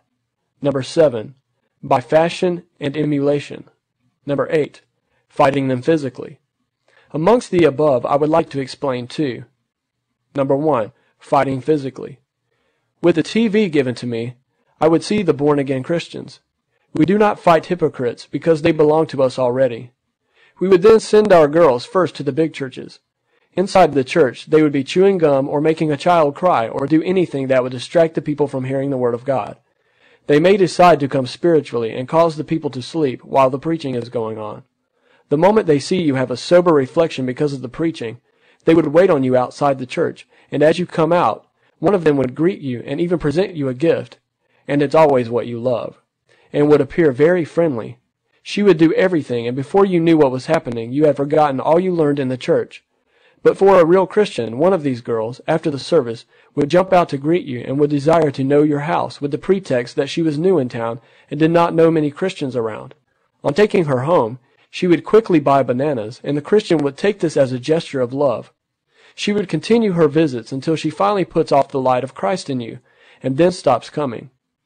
Major operations in the living churches and fellowships are discouraging the Christians from reading and studying the Word of God, and thereby making them ignorant of their authority and of the promises of God. In crusade grounds, these girls would be sent to cause disagreements and quarrels. How Christians are known. The born-again Christians are not known by the Bible they carry always, or the many fellowships they attend. They are known in the spirit world by the light that shines continuously like a very bright candle in the heart, or a circle of light around the head, or a wall of fire around them. When a Christian is walking along, we see angels walking along with him or her, one by the right, one by the left, and one behind. This makes it impossible for us to come near him or her. The only way we succeed is by making the Christian sin, thereby giving us a loophole to come in. When a Christian is driving a car and we want to harm him or her, we find that he or she is never alone in the car. There is always an angel by him or her. Oh, if the Christian only knows all that God has for him, he will not meddle with sin or live carelessly. Number 2, the making of backslidden Christians. As a chairman appointed by Lucifer, I would send these girls to living churches and fellowships. These girls would be well dressed, and after the preaching would come out for the altar call, pretend to have received Christ, and would be prayed for. At the end of the fellowship or service, they would hang around waiting for the preacher, who naturally would be very happy for these new converts. The converts may even follow the preacher to his house.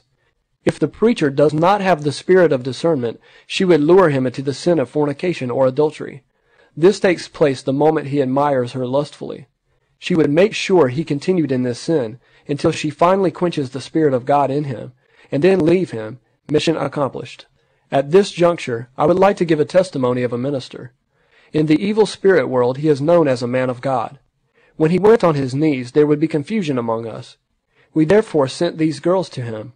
The man would even feed them, but would refuse to be enticed. They did all they could, but never succeeded. As a result, these girls were killed for their failure. I then changed into a woman and went to him, and by words and actions tried to entice him, but he was adamant. This was too much for me, so I decided to kill him physically. One day, this minister went to Odoekpe Road, Market Town. I watched him as he bent down to price some commodities. I wheeled an oncoming trailer loaded with drums of oil into the market where he was. The trailer struck the NEPA high-tension pole and fell right into the market, leaving many people dead. But this minister escaped. How he escaped was a miracle. Another day I saw him traveling to the town of Nikpur on foot.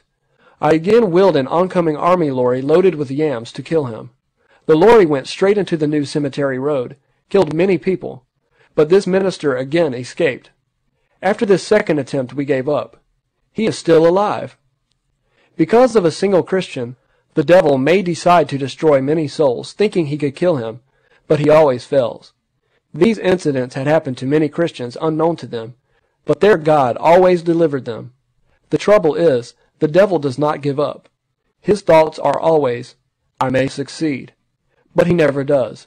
As long as the Christian walks with God's love and remains in him and does not get entangled with the affairs of this life, the devil can never succeed, no matter how hard he tries. Only the unbeliever is at his disposal. The oppression of the Christian. This mostly happens in dreams. A Christian may see, in his or her dreams, the following. Number 1, a dead relation visiting him or her. Number 2, masquerades pursuing him or her. Number 3, mates swimming in the river. Number 4, mates bringing food and asking him or her to eat.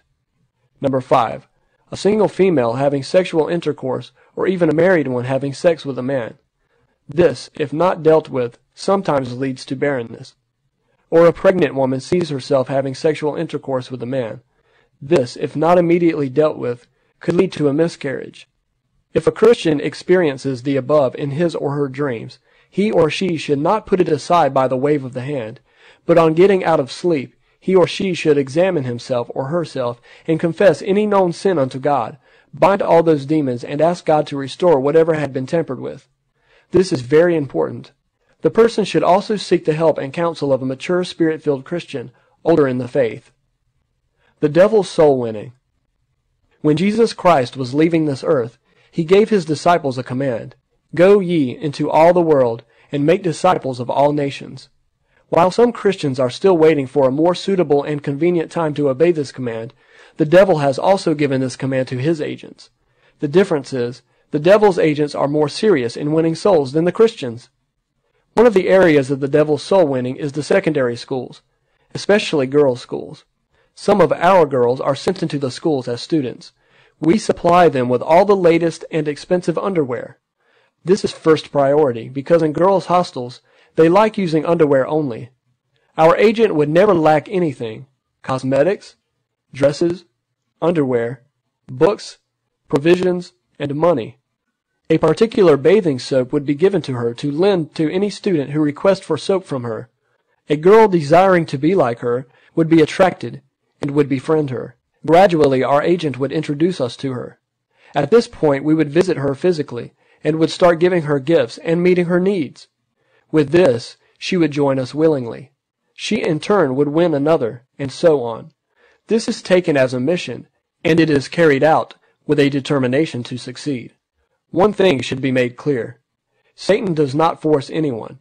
What he does is to attract and make you come to him willingly. That is why the Bible says, "Resist the devil, and he will flee from you." James 4:7. Another area of soul winning for the devil is giving lifts. We would send our girls to stand on the road, and usually they are very beautiful and attractively dressed. You will also find them in hotels, and through these avenues we get men and women. Many people we see advertised in the papers as missing got lost through giving lifts to girls they did not know. You should therefore be careful who you lift in your car. So that is how I started going from one country to another, establishing temple up and down. This is how I work with this kingdom for many years until I started having promotion. Anywhere they bomb me, I will proper there. Any assignment given to me, any contract, I'm so good. I prosper in all things given to me. Then I started having promotion until I get from one rank to another and I get to the higher level. To extend, I become one of the executive member of the kingdom of darkness in superior realm. So this executive I'm talking about, we normally go for annual meeting. I mean, in that meeting we do annual budget and annual report. So, and this budget is always come up around this September, October.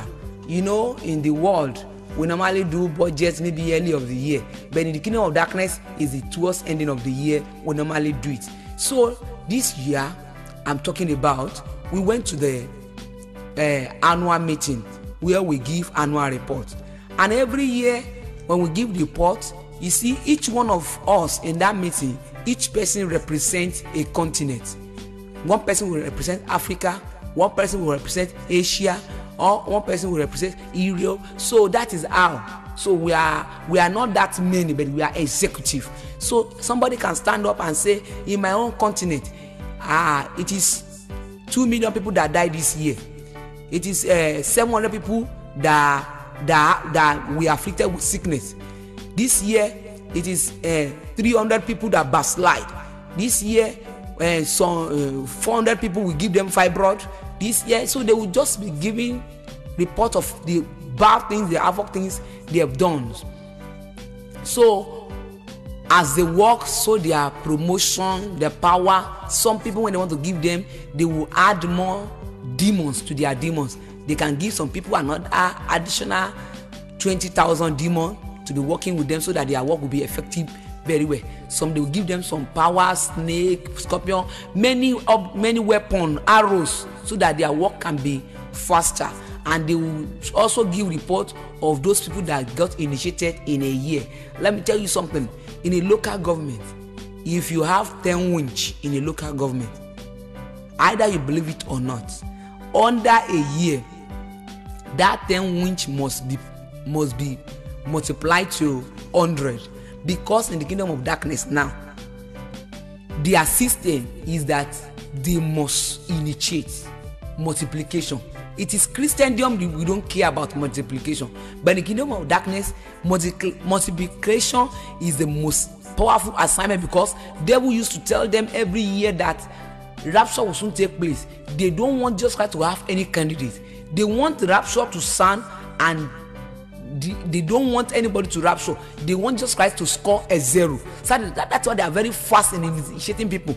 In the olden days, before they initiate you, you will go to their meeting. They will tell you to bring this. They will tell you to do this. They will tell you to make covenant to do this. But now, either you like it or not, you must be initiated, either by dream or in the school.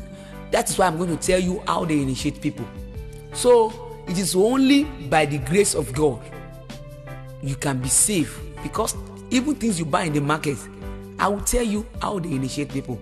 So they will tell the number of the people they initiated, and then after the whole thing, the person can be promoted. This is how we started giving our reports one by one. But the last people that normally give report, they are the people called international demons. These are the people that normally stay in the middle of heaven and earth at the entrance gate. These are the people that know how many people that go to hell in a year and how many people that go to heaven in a year.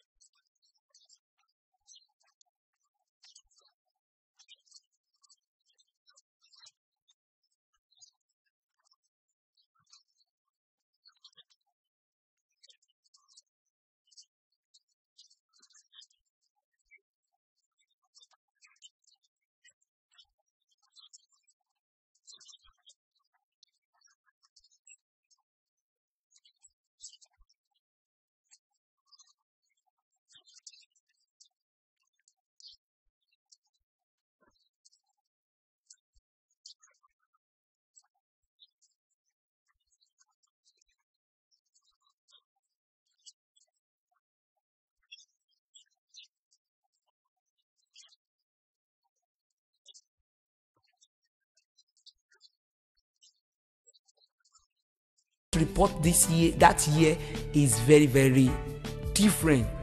And that day the whole place was scattered, everybody was angry.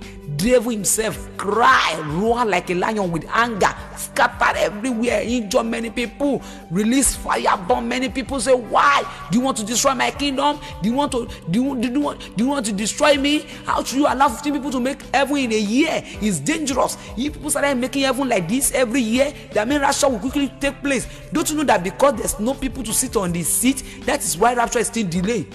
So if the number quickly complete, then our time will be over. So he was annoyed. He now summoned the astrologers. They should go and browse, and they should go into the internet. Let me tell you something about this internet.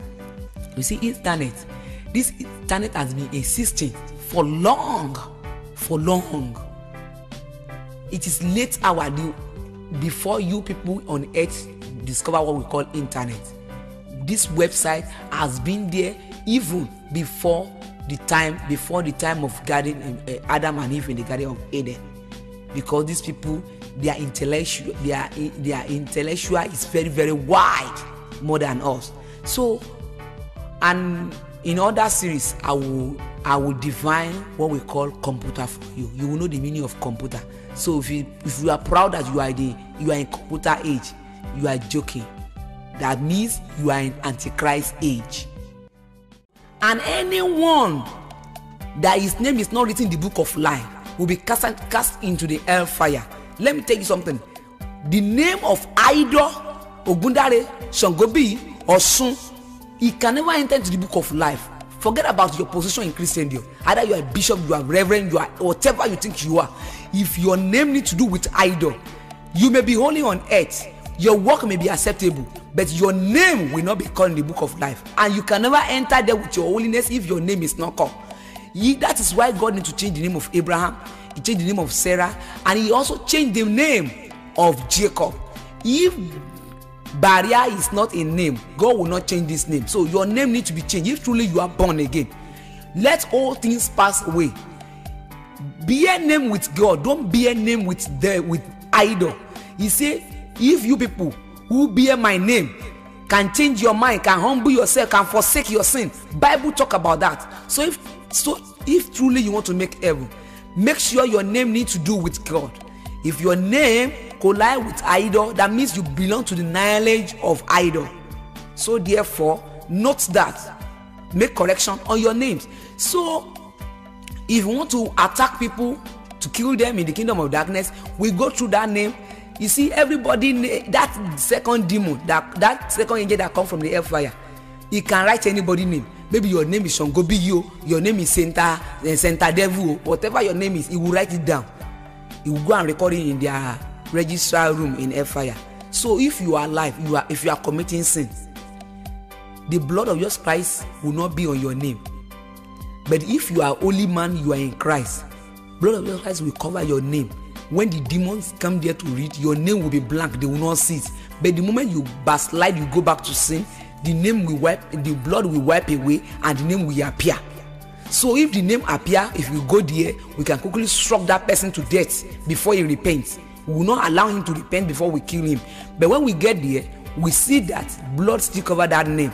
No matter how great is our program upon that person, we will not kill that person that moment until we see him in the act of sin before we can kill him. Or else, if we kill him without without wiping away the blood of Jesus Christ, he will go to heaven and we will lose the candidate, and in the kingdom of darkness they will punish us for losing the candidate. So in our own kingdom, killing is not our target, but destruction to hellfire is in our target. So that is what I want to go and do in hellfire that day.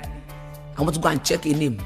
I now decided to branch to the international demon to greet them in their position. As I was exchanging word with them, I now heard a noise, strange noise, shouting like with joy. I now asked them, what is the meaning of this noise? They told me that it is from the palace of the great God Almighty. I said, what happened? They say there's visitor. Whenever they have visitor, that is how they rejoice. That is welcoming sound. That now pains me, it baffles me, because I don't believe people are still making heaven. How manage? upon the old trap we set in this world. We don't believe people can still make heaven, because everything on earth, we have polluted everything. We believe it's not easy for anybody to make heaven again. So this now bother me, and I will wait. I determine that I will wait, and I will see that person, how the person will enter through the gate. As we are there waiting, truly the person started getting closer. When he gets to the gate, we discover that it's ordinary woman. Because it is easy for man to make heaven than a woman. Women are very, very scarce in heaven. I remember when Jesus Christ took me to heaven, when he met me. When Jesus Christ took me to heaven, when he took me to the banquet hall, I discovered that men are more than women. In the church on earth, women are much, but in heaven, women are very, very scarce because of what devil has programmed for them. I will talk about that later. What make women not make heaven? I will talk about that. So, in this case, we started watching this woman. When they get to the gate, the angel of God welcome this woman so much. They welcome her. Suddenly, I saw the angel. They brought out a crown, very glorious crown, filled with stars all over. There's no space in that crown, shining, more than 500 stars. I say, what is this? Why is this crown so glorious like this? They now told me that she's a woman of God. She's a wife of a pastor. She's a preacher. He say that is the crown of soul winner. He say there's no crown for pastor or bishop or reverend here. Any title we give to ourselves on earth has no crown or reward here. It is only the work we do that they can take a reward here. He said this is a crown for a soul winner. He said that star I saw on the crown is the number of the souls that the woman won to heaven. It pains me so much. But to my surprise, as they are welcoming this woman, during the welcoming process, they brought out his garments, his gown, very glorious garments. They did not open the gate for her. They brought out his throne, glorious also. They come and see very great estates built for this woman. He appeared on the screen. We saw the mighty estate only for our own kingdom. Come and see thousands of angels assigned to be serving her in her kingdom. All these things are brought out, but they refused to open gate for this woman. And this woman started thinking in her mind. In that place, you don't need to talk. As you think, anything you have, any thought you have in your mind will appear on the screen. So you don't need to, you cannot have bad thoughts in that place. So as this woman was thinking in her mind that, let this be open for me, Jare. Because as she looked back, she saw the giants, demons behind him. She was afraid of those demons. So she was in haste to enter. And as she's having that thought, the angel of God, they now saw what is written in her heart. They now say, sorry, woman, you cannot enter into this place, because the Bible says, no iniquity shall enter into the kingdom of God. And the woman said, what? What did you mean? Because she's sure of her life. She believed that she lived an holy life, and truly she lived an holy life. Because in her garment, there's no spots there. Everything is clean. But the angel say she cannot enter. And this must have argue. No, I must enter. Jesus Christ even appeared to me before I die. I am holy, I'm this and that. But on the present, when she was arguing, the international demon now interrupts. They say, woman, you cannot enter. According to the book of Ezekiel, chapter 7, verse 19 to 21. Okay, let me read for you. Ezekiel chapter 7 from verse 19 to 21. I read. It said, they will throw their silver into the street, and their gold will be an unclean thing.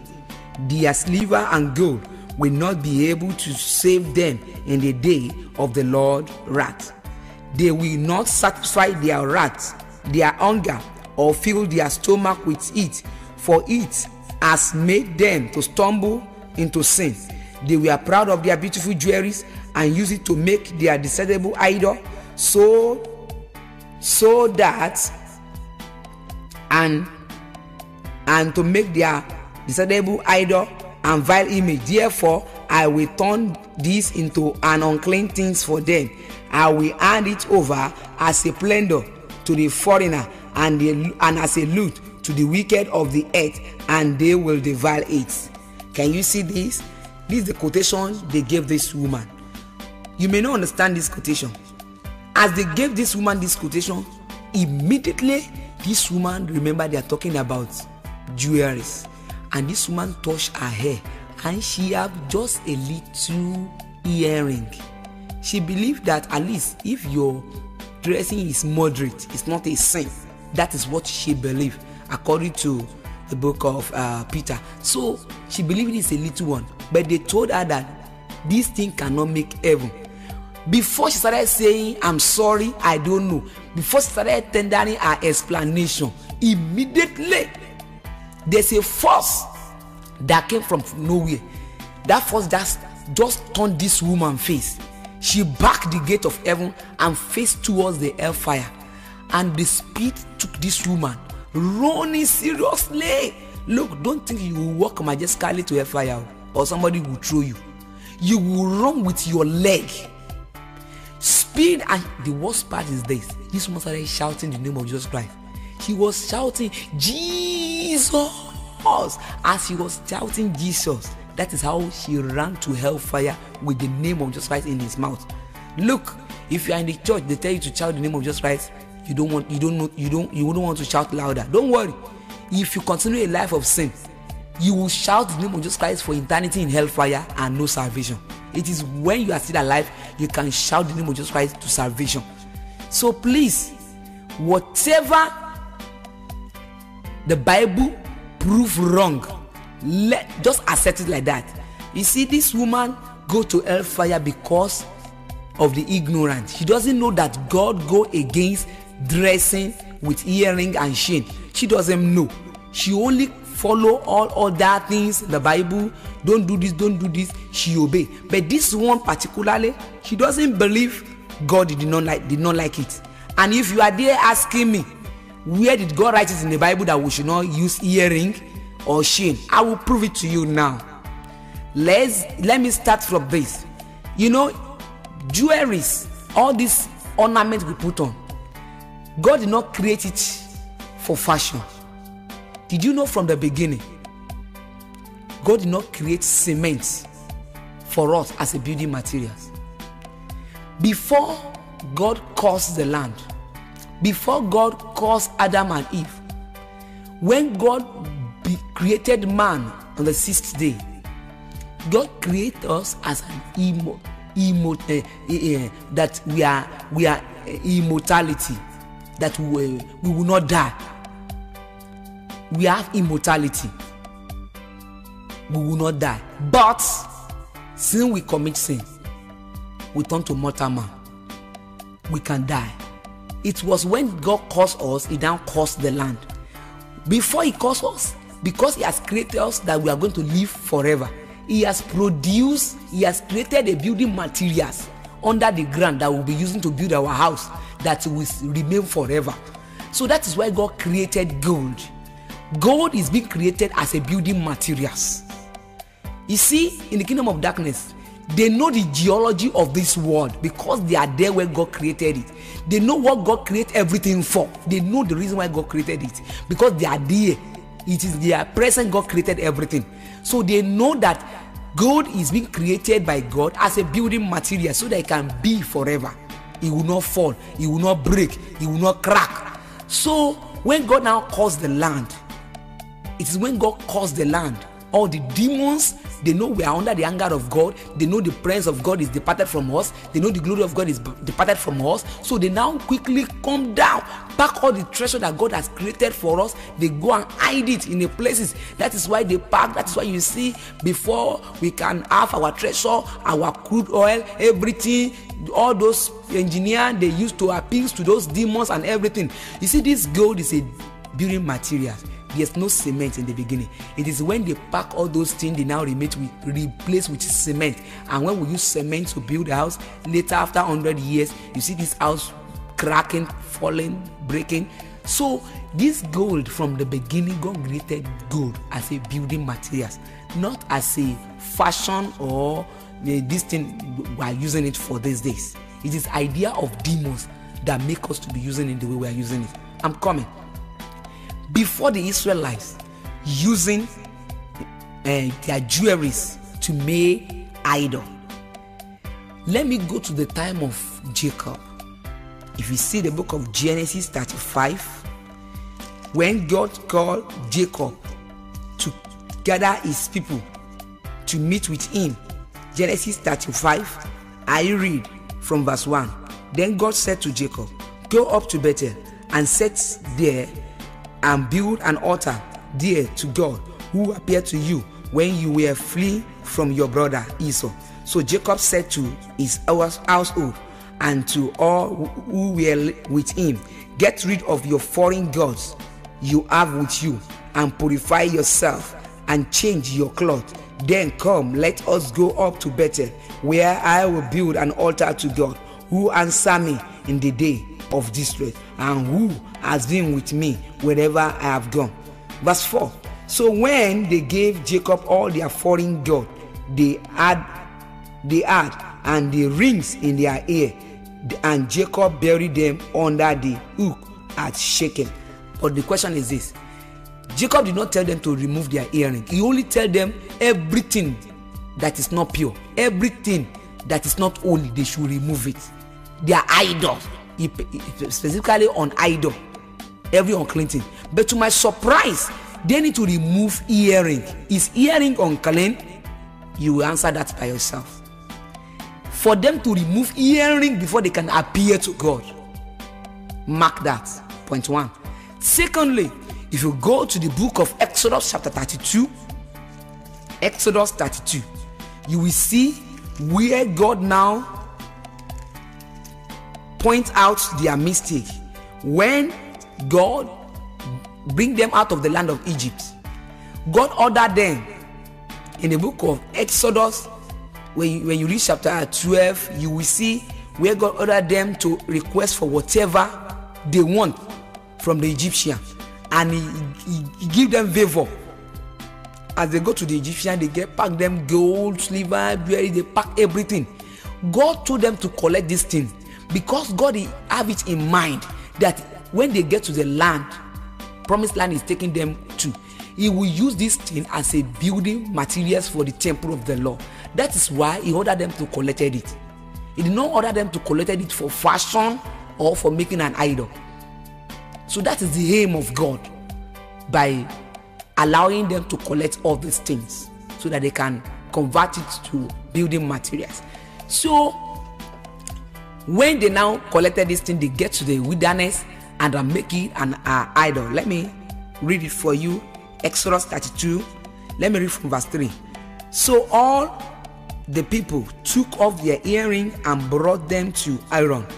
He took what they added unto him and made it into an idol cast the shape of a calf, fashioned it with a tooth. Then they said, these are your God, O Israel, who brought you all out of Egypt. Can you see that? They transfer the glory of God onto idol. If you read your Bible very well, you know this statement, God always claims it. I am your God who brought you out of the Egypt, who delivered you from the power of the Pharaoh. He always, God feel big in it. This language, God so cherishes it very much. This is a power, this is a statement that God always proves upon Israelites. Imagine this thing that God exalted his name from. He touched Pharaoh, he hidden his heart so that he can proclaim his mightiness upon the whole world. Now they carry all the glory and give ordinary idol. That is why the anger of the Lord arose and say, this idol and that thing you used to made it, I don't want to see you upon you. That is why the Bible says our body is a temple of the Lord. No iniquity shall dwell in it. Whenever we want to quote it, we always mention demons. Not only demon, anything irritating must not remain in your body. Some people will say, God have nothing to do with our body, it's our soul. It's a lie. God needs to do with your soul, both your body and your soul. If you go to the book of Romans chapter 12, he said, I beseech you, give your body as a holy sacrifice unto the Lord. Only your body. He did not say your soul. He did not say your heart. He's talking about body there. If God wants to talk about heart, he will talk about heart. If you want to talk about body, he will talk about body. In the book of Ezekiel chapter 36, if you read verse 26, he said, I'll give you a new heart, a new spirit. He did not talk about body there. But here in Romans chapter 12 verse 1, he said, give your body as a living, as a holy sacrifice to the Lord. So don't allow any preacher to deceive you. Don't allow anybody to tell you that God is concerned about soul, heart, not body. Both your body and your soul is for God. You must consecrate yourself for God in a holy way. So that is why in this place they need to remove their jewelries and make an idol. Since that day, God told the Israelites that they must not put anything called jewelries in their body anymore. Anytime you want to come to them, to visit them, or to journey with them, if you see jewelries upon them, God is always annoyed. You may be there and say, all this thing you are talking about is still story, until you can point me where God command the Israelites not to use it. That is where I want to quote for you now. Go to the book of Exodus 32. Let me read for verse 1. When the people, from verse 1.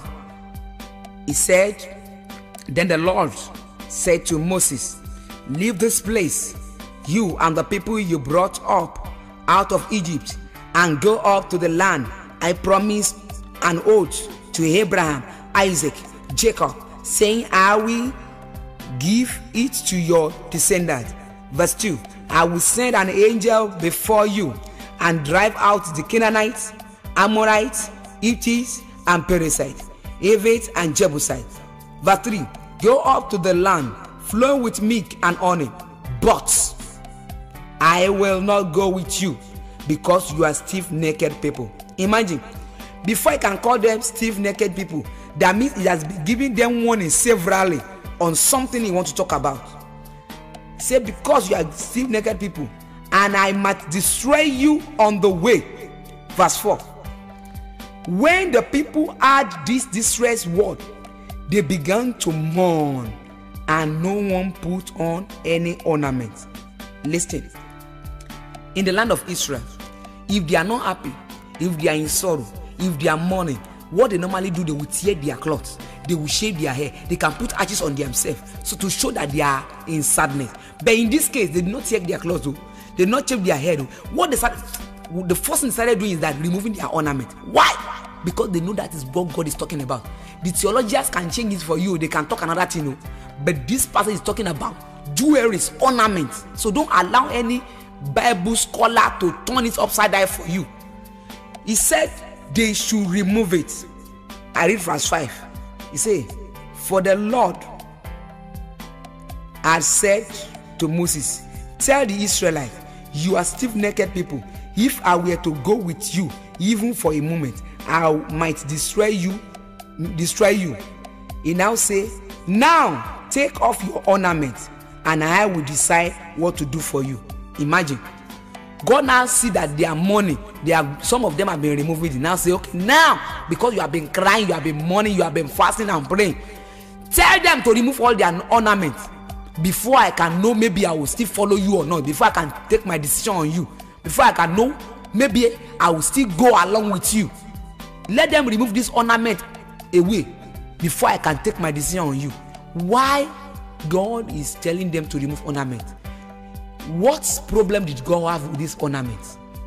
So if truly you say you are a descendant of Abraham, if truly you claim Abraham's blessing is yours, if truly you can jump from New Testament to Old Testament and claim Abraham's blessing, but whenever we talk about do not in the Old Testament, you condemn it. That one is Old Testament. But Abraham's blessing in Old Testament, you are claiming it. If you can claim the blessing in the Old Testament, the law in the Old Testament is also for you. So if God can command the Israelites not to use ornament, he say he don't want to see it, or he can destroy. Imagine, God ate this thing to extent he can destroy them. That is why you Christian, if truly you want to make heaven, though the reason why we are using it today in the church and we are not dying, fire did not fall, because God Almighty is no more going on with people. Jesus Christ has taken over from God, and now Holy Spirit has taken over from Jesus. We are under grace. Don't worry, thunder will not kill you in the church today. Fire will not burn. But don't forget that a day is coming you will die on earth with hearing in your ear. You would rest like idol with the irritating things that caused God, that arose God's anger. You would die and appear like that. It is then the anger of God in Exodus 33 that make God to say he want to destroy the Israelites if they don't remove it. The same anger will appear on you. If you appear with that thing that caused God to be annoyed, the same anger of that day will come upon you. So if you use jewelries on earth, that does not stop your prayer not to be answered. You can do miracle with it. You may use jewelries, Holy Spirit can still talk to you because you are under grace. But if you die and you appear to God with this, mind you, if heaven and earth pass away, the list of the word of God will never go unfulfilled. Make sure you did not argue with the word of God. You may argue with my word. I'm a human being, I can lie. But the Bible will never lie. I can lie, I can deceive you. I'm a human being. I'm a flesh. But God will never lie. He's not a human being. I'm cutting it out from Bible. Your Bible, what is written here in my Bible, is there in your own Bible. If you don't believe my fashion, reach your own fashion. The same meaning, it is there. So please, if truly, you see, this my message is for everyone. This message is not for the people that go to church because of the riches in the world. I'm not saying this because of the people that will need miracle in the church. I'm not saying this because of the people that open church for business. Any pastor that open church for business will never take this message. Any pastor that open church for initiation will never take this message. But if you see any pastor, any child of God that have mind to take people to heaven, that have hope of rapture, they must, even though they don't take my message, they must take the word of God in Bible. Even though I'm lying, will your Bible lie? So therefore, follow the Bible even though you don't follow my word. God spoken here, not prophet spoken. God say, remove your ornaments before I will decide what to do for you. If God can command Israel to remove their ornaments, are you not a descendant of Abraham? Is Abraham not the father of the Israel? If truly you are from the same line, the same word of God come to you today. If you see people dressing like SU, they don't put on earring, do all these things, do you think they are fool? Everybody loves to be beautiful. You may say that the gate of heaven is made by gold. The gate of this is made by gold. Yes, the gold in heaven is being made for what they created it for. Okay?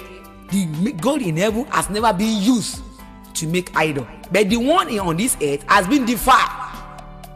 The one on this earth has been overthrown by the demons. Okay? So the only way you can use gold that can please God is to use it for what God created it for. That is why God ordered Solomon to build his temple with golds, many golds. So if you use gold as a pulpit in your church, it's a building materials, house material, no problem. If you use it as a spoon, as a plate, it's not a sin. But don't use it on your temple, because this temple, this your body is a temple of the Lord. Iniquity must not dwell there. So that is why you must be careful. Your body belongs to God. You can't use the way you like. You can't use your body the way you like. You must please God with your body. Please take this message. I proceed. So this is how, in our meeting that day, we come about to know that this our dressing ornament, he has been destroying many souls, and we were very happy that day to bring out that point, and we now take this point as another power to be using mightily in our kingdom. So As I round up as we round up in that meeting, we now concluded that that person called Ayodele Babalola, we must deal with him and his ministry. So we send many agents to Nigeria to come and attack him. But glory be to God, as many as they sent to Nigeria to come and attack this man, he will just stand up one day in the church and say, I release the fire of the Lord, the angel of the Lord, to arrest the spirit of darkness in these places. And they will got them arrested. You see them conversing, they will confess, and they will repent. It is only the demon incarnate, if they pray like that, they die. But the genuine human being that been possessed, when they pray for them, they will be delivered. And most of them will turn to lady evangelists, they will turn to pastor, and devil started losing many candidates. That is why they now hold another meeting in order to make research for superior experienced people, those that can do the contract very well. That is how they now dictate me out in some years later, that I should be the one that will come to Nigeria to eradicate those dangerous doctrine that man established. You see, let me tell you something. You can ask me that, what about many men of God, women of God that has died? Won't they make heaven? I can't answer that question. But I'm telling you what I know. You see, apart from me, many children of God, many years ago, they have been giving testimony about these jewelries. Many will sleep, God will appear to them, Jesus will appear to them.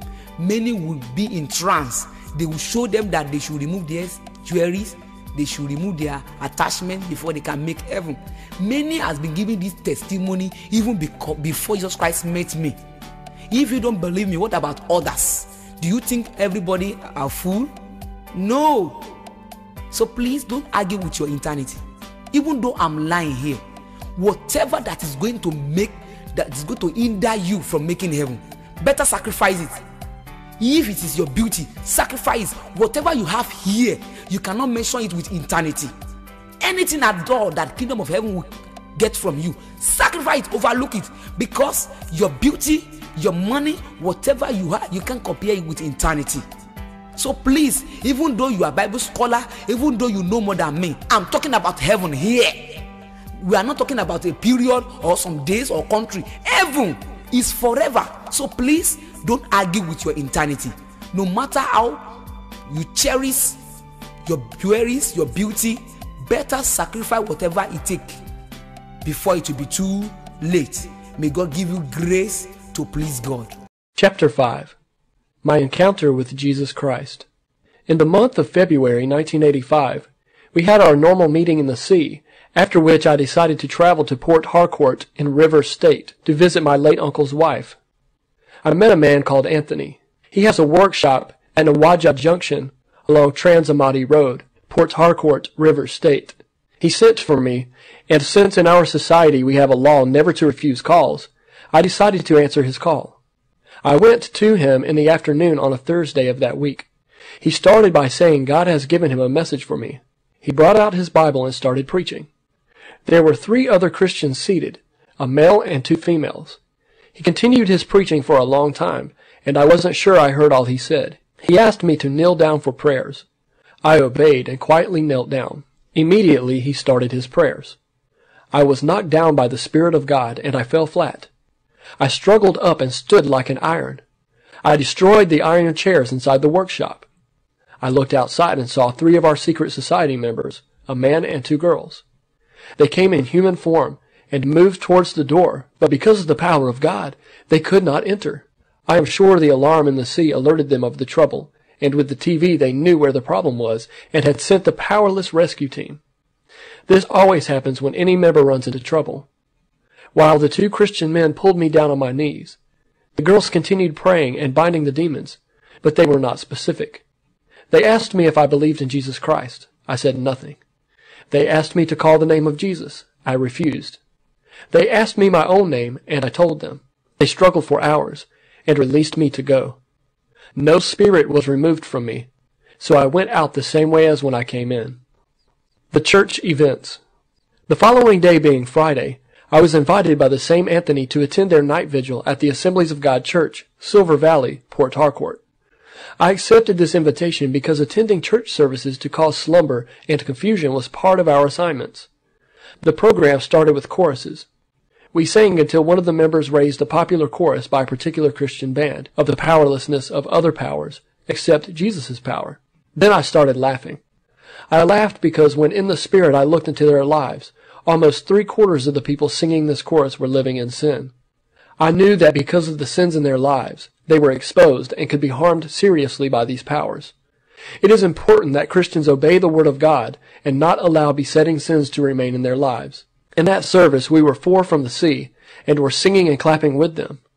Again, I want to stress here that when a service is started, members should be advised first to confess their sins, then go into a period of real praises to God. This will make an agent of Satan present very uncomfortable and in fact escape for his or her life. In this particular service, we were very comfortable and even went into operation. Many started sleeping. Choruses were sung weekly and things went zigzag. Brother Anthony had already told them about me, so at about 2 a.m. they called me out to pray for me. As soon as I came out to the front, they started pleading the blood of Jesus.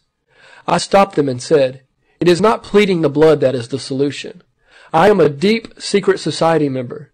If you agree that you can deliver me, then will I kneel down." These words I spoke were not premeditated. The blood of Jesus scares the demons and protects the believer, but does not bind demons. Binding of demons only takes place when the Christian uses his authority and gives the command. They agreed, and I knelt down. At that point, a sister, led by the Spirit of God, shouted and said, "If you are not worthy, do not come near." I am sure many did not understand what she meant. It is dangerous for a Christian living in sin to cast out demons. Many withdrew, and a few came out to pray for me. As they started with, "In Jesus' name," I heard a big bang inside me and fell on the floor. Immediately, the flying demon in me went into action. I started running with my chest. Anybody possessed with this flying demon is always very wicked and dangerous. The brethren never saw what was happening spiritually. I was running because of the stronger power in the room. 2 opposing forces went into action, and the atmosphere changed. I suddenly stood up and became very violent. A demon went out of me and possessed a boy in their midst, and he started fighting them, trying to rescue me. The brethren never wasted time with him. Rather, they took him and others who were afraid to the church vestry and locked them inside. This continued till 7 a.m. I was physically exhausted and became quiet. So the brethren gathered around me again and started shouting, "Name them! Who are they?" I kept quiet. After waiting for a long time and I said nothing, they were deceived to believe that I was delivered. They prayed and we dismissed. I was so physically weak that I found it difficult to walk out of the church. But something happened, for as soon as I walked out of the church and crossed the road, I became very strong physically. Perhaps some of the demons that left came back. I became very angry and decided to take vengeance on the church. This people had insulted me, I said to myself, and for this insult I was going back to Lagos and get more powers with others as wicked as myself, and then come back to Port Harcourt to take vengeance on all the members of the Assembly of God, Silver Valley. En route to Lagos. On getting to my uncle's wife's house, I told them I was leaving for Lagos immediately. I refused to be persuaded to stay, and I took a taxi to Mile 3 Motor Park, where I took a taxi for Onitsha. My intention was to stop at Onitsha, see a friend, and then proceed to Lagos. At Mile 3 we took off, and on getting to Omagwe at the International Airport Junction, I heard a voice calling me by my native name, Nkim. I turned around to see if there was a known face in the taxi, but there was none. Who could this be? Only my late mother calls me by that name. All others, including the spirit world, knew me as Emmanuel. While I was still wondering, the voice came again. Nkim, are you going to betray me again? I did not recognize the voice, but the voice continued asking me, "Are you going to betray me again?" Suddenly I had severe fever. The heat that came out of my body was so high that the other passengers felt it. One of them asked me, "Mister, were you well at all before traveling?" I told them I was well and that I never had even a headache before leaving Port Harcourt. At Umuwakpa in Owerri, I collapsed inside the taxi. The next I knew was that 2 men, tall and huge, came to take me. one on my left and the other on my right, and they never spoke a word to me. They led me through a very rough road with bottles and metals. As we moved along, these bottles and metals gave cuts, and I started crying, but these men still did not say a word. We moved on and came out to an express road. It was here one of them spoke and said, "You are a wanted man." And we continued. We moved on to a very large and long building that looked like a conference hall. As soon as we climbed the pavement, a voice from inside said, "Take him in." They took me in and disappeared, leaving me alone. What I saw inside this hall is difficult to explain, but I will try to explain as much as I can. The hall was well decorated and so large and long that one finds it difficult to see the end of it. I walked to the middle and then was able to see the end. At the end was an altar. I saw a moon and stars surrounding the sun. Then I saw a throne, and seated on it was a very handsome man with a garment shining like the sun. He said, "Come." But because of his brightness I could not go. Whenever I tried to move a leg, I would fall. I stood up, tried again, and fell. Suddenly a moon came out of the throne where he was sitting, and moved on the ceiling right up where I stood. Then 2 hands came out of the moon, held my head, shook me, and my physical body pulled off like pulling off a dress. And the real me stood. The hands folded, as if folding a cloth, and dropped it at the corner. The moon then moved back to the throne, and then he that sat on it said again, "Come." The spiritual cleansing. I walked to a point, and he stepped out of the throne to me, removed my legs one after another, and poured out what was inside them and fixed them back. He did the same with my hands and put them back. In fact, all the places the Queen of the Coast kept powers. I wondered in my mind, who can this be, and how did he know the spots these things were kept? After this he went back to his throne and asked me to come. As I started walking, certain objects started falling from my body. Scales fell from my eyes. But before I got to the altar, it stopped. "Where are you going?" he asked. I answered and said, "I am going to Onitsha to see a friend." He said, "Yes, but I will show you what you have in your mind." Up till this moment I did not know who he was, but one thing was certain, and that was he was more powerful than all the powers I had come across.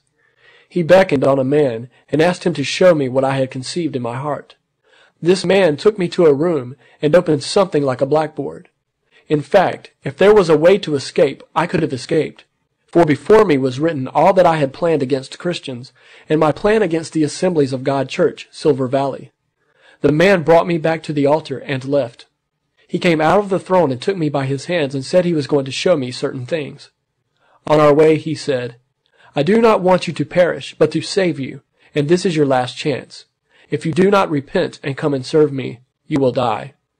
I will show you the abode of the saved and the disobedient." When he said this, I then knew he was Jesus Christ. The Divine Revelations. We entered a room, and he opened something like a curtain.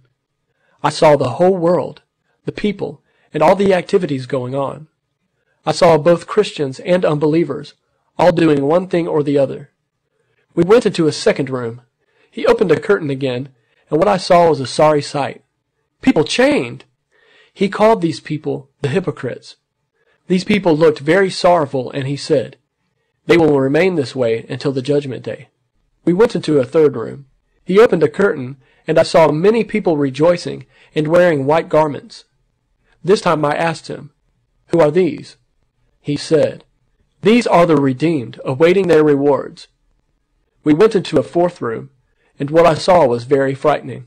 Dear reader, it is difficult to describe. It looked like a whole city on fire. Hell is real and terrible. If you had been made to believe that heaven and hell are here on earth, and that man has no hereafter but total annihilation after death, you better be well advised here and now that there is a real hell and there is a real heaven. No wonder when Jesus Christ was on earth, he warned man about hell. I say it again, hell is real.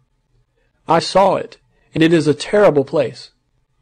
I asked him, "What is it?" His answer was, "This is prepared for Satan and his angels, and for the disobedient." He named them as recorded in Revelation 21:8.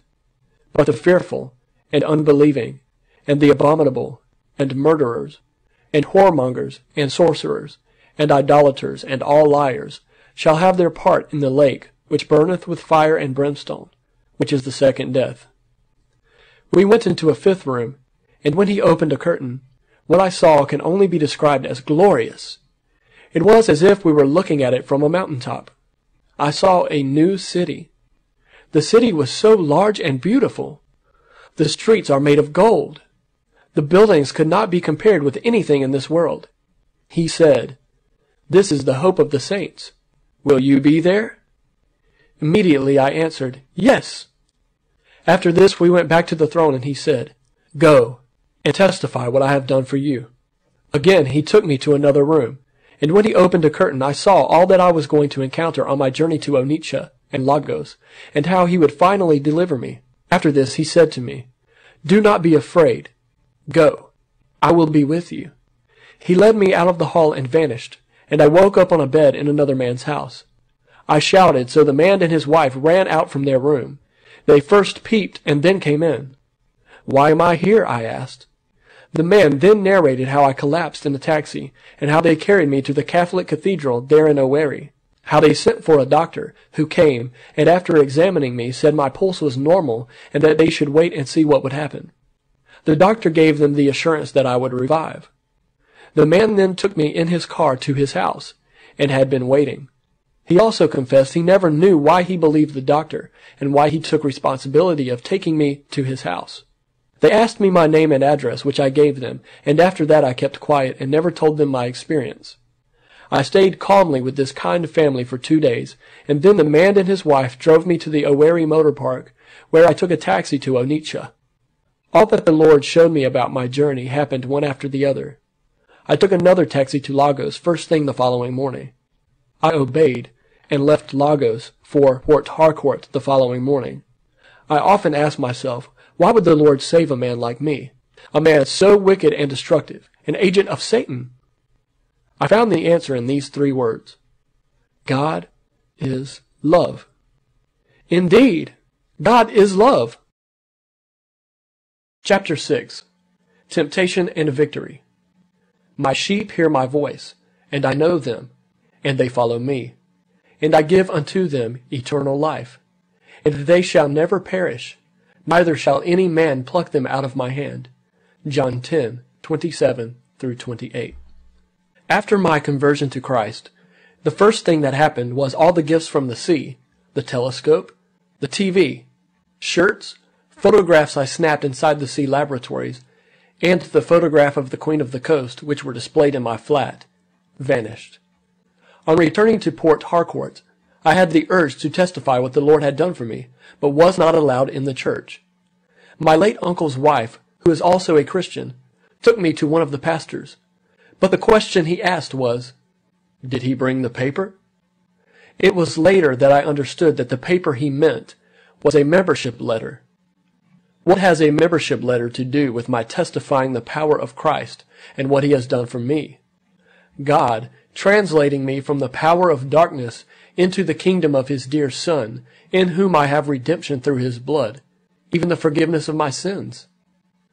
I was sad, having known that Satan does not allow young converts to go about testifying, especially those who previously were deeply involved in his activities, and would do everything to stop such testimonies. Again I remembered, the Lord clearly instructed me to go and testify what I have done for you, and here I was faced with rejection. Perhaps it was not yet time. So I decided to shelve giving my testimony to anyone. I traveled with 3 traders from Aba to Togo for a business trip. There I bought goods worth 160,000 naira. Out of this amount, my personal money was 70,000 naira, while the remaining 90,000 naira was borrowed from traders in Aba. Amongst the things I bought were bundles of laces, assorted drugs, especially antibiotics, injections, thermometers, etc. At the Nigerian border, we were held by the customs and later were asked to pay some bribe. We refused, and the goods were seized, including those belonging to my colleagues. A few months later, those belonging to my colleagues were released, except mine. I went back later and was asked to pay 40,000 naira, But on checking the goods, I discovered that all the valuable goods, bundles of laces, injections, drugs, were already stolen. I assessed the remaining goods and knew that paying 40,000 naira to the customs would only increase the loss. So I decided to forego the remaining goods. The traders whose money I borrowed started chasing me. Some called the police. Others took the laws into their hands and planned to do away with my life. The only solution was to close my bank accounts and use all the money I had to settle all the debts. By God's grace, I paid all except 1,000 naira meant for my landlord in Lagos. I went completely bankrupt and would borrow even 20K for taxi fare. I went to a few business Christians I knew then to seek help to enable me to start afresh. None said yes or no. Rather, I would be asked to come the following day repeatedly until I would be tired or find help. I did not know the Word of God, and with all the confusion in my heart, I would read the Bible and would not understand. Still contemplating on what to do, I received an urgent call from my village. I rushed home and found that the little building I was setting up had been pulled down by my uncle, who was also present and threatened to kill me. The old nature in me was challenged. I remembered when I was with the secret society how he dreaded me and would go on his knees before me. But now he knew I was a changed man. How he knew I did not know, as I had not traveled home since my conversion. And he now threatened me. I called on the Lord and said, "So you saved me to leave me frustrated and to allow my enemies to rejoice over me?" I wept and decided to go back to the society. At least I would be saved from all the confusion, and would also teach my uncle a lesson he would never forget all his life. Although I took the decision, I had two prominent fears within me. Number one, during my conversion, the Lord clearly told me, "This is your last chance." My going back to the society might mean death, not only physical, but also spiritual death. Number two, if I remained in the Lord, my uncle was breathing threats to kill me. I was so confused, and I needed help. I was ignorant of the Word of God, and never knew what the Word says in respect of the above. Dear reader, you will realize here that I had all these confusions because of lack of follow-up as a young convert. Follow-up for young converts is very important, and Christians should take this seriously. If you know you cannot follow up your converts, please do not go out for witnessing. Jesus Christ emphasized this 3 times when he asked Peter, "Simon, son of Jonas, lovest thou me more than these? Feed my lambs." Many converts backslide because of lack of proper follow-up. If you love Jesus, take care of his lambs. The battle with Satan's agents. During this period, the Queen of the Coast's agents started pursuing me. I suffered greatly in their hands. I had nightmares. On the 1st of May, 1985, a month after my conversion, at about 2 a.m., others in the house were asleep. I was awakened by these agents. They commanded me to walk out of the house. I obeyed, walked out, and they followed behind. It was all happening like a dream, but this was in reality. We moved on to the burial ground by St. Paul's Anglican Church, off Abba Road, Port Harcourt. On reaching there, they said, "You must come back. If you refuse, we will kill you or make you a destitute." After this instruction, they left. I regained my senses and wondered how I came into the burial ground. I went back to bed and slept. They decided to attack me in the afternoons. At times, while walking along the road, they would fight me. Others around would see me fighting with the air, or see me running as if being pursued. I alone would be seeing them. This they did 4 times, and stopped. Then their leader, the Queen of the Coast, took over. The first day she came in a car, and parked beside our house. She was well dressed, and as usual, very beautiful. People around took her to be my girlfriend. Immediately she came in, and I knew who she was. She came at about 12 noon, when the whole area was less busy. She sat down and, among other things, said, "You can go to your church. Believe whatever you want to believe. But if only you will not reveal me, I will give you anything you need in this life." I had not known the Scriptures, so I only listened and watched her walk. She pleaded and tried to persuade me to come back to her. I never said yes or no to her. She stood up, walked into her car, and drove off. About 2 times my uncle's wife entertained her without knowing who she was, and I never told my uncle's wife who the lady was.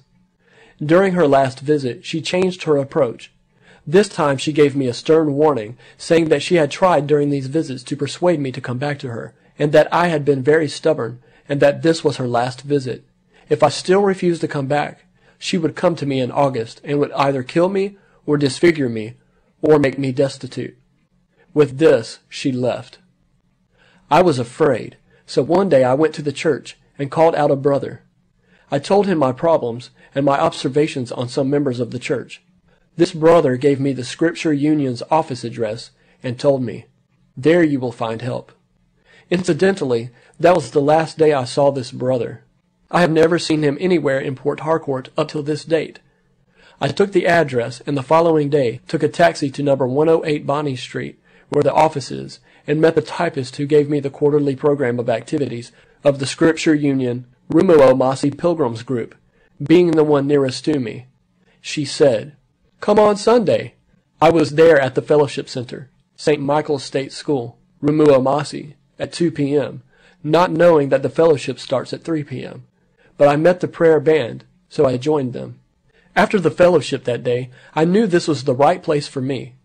God provided me with a Christian lady whom I took as a mother, who took interest in explaining the Word of God to me and counseled me as well. The brethren became very interested in me and cared. I saw real love.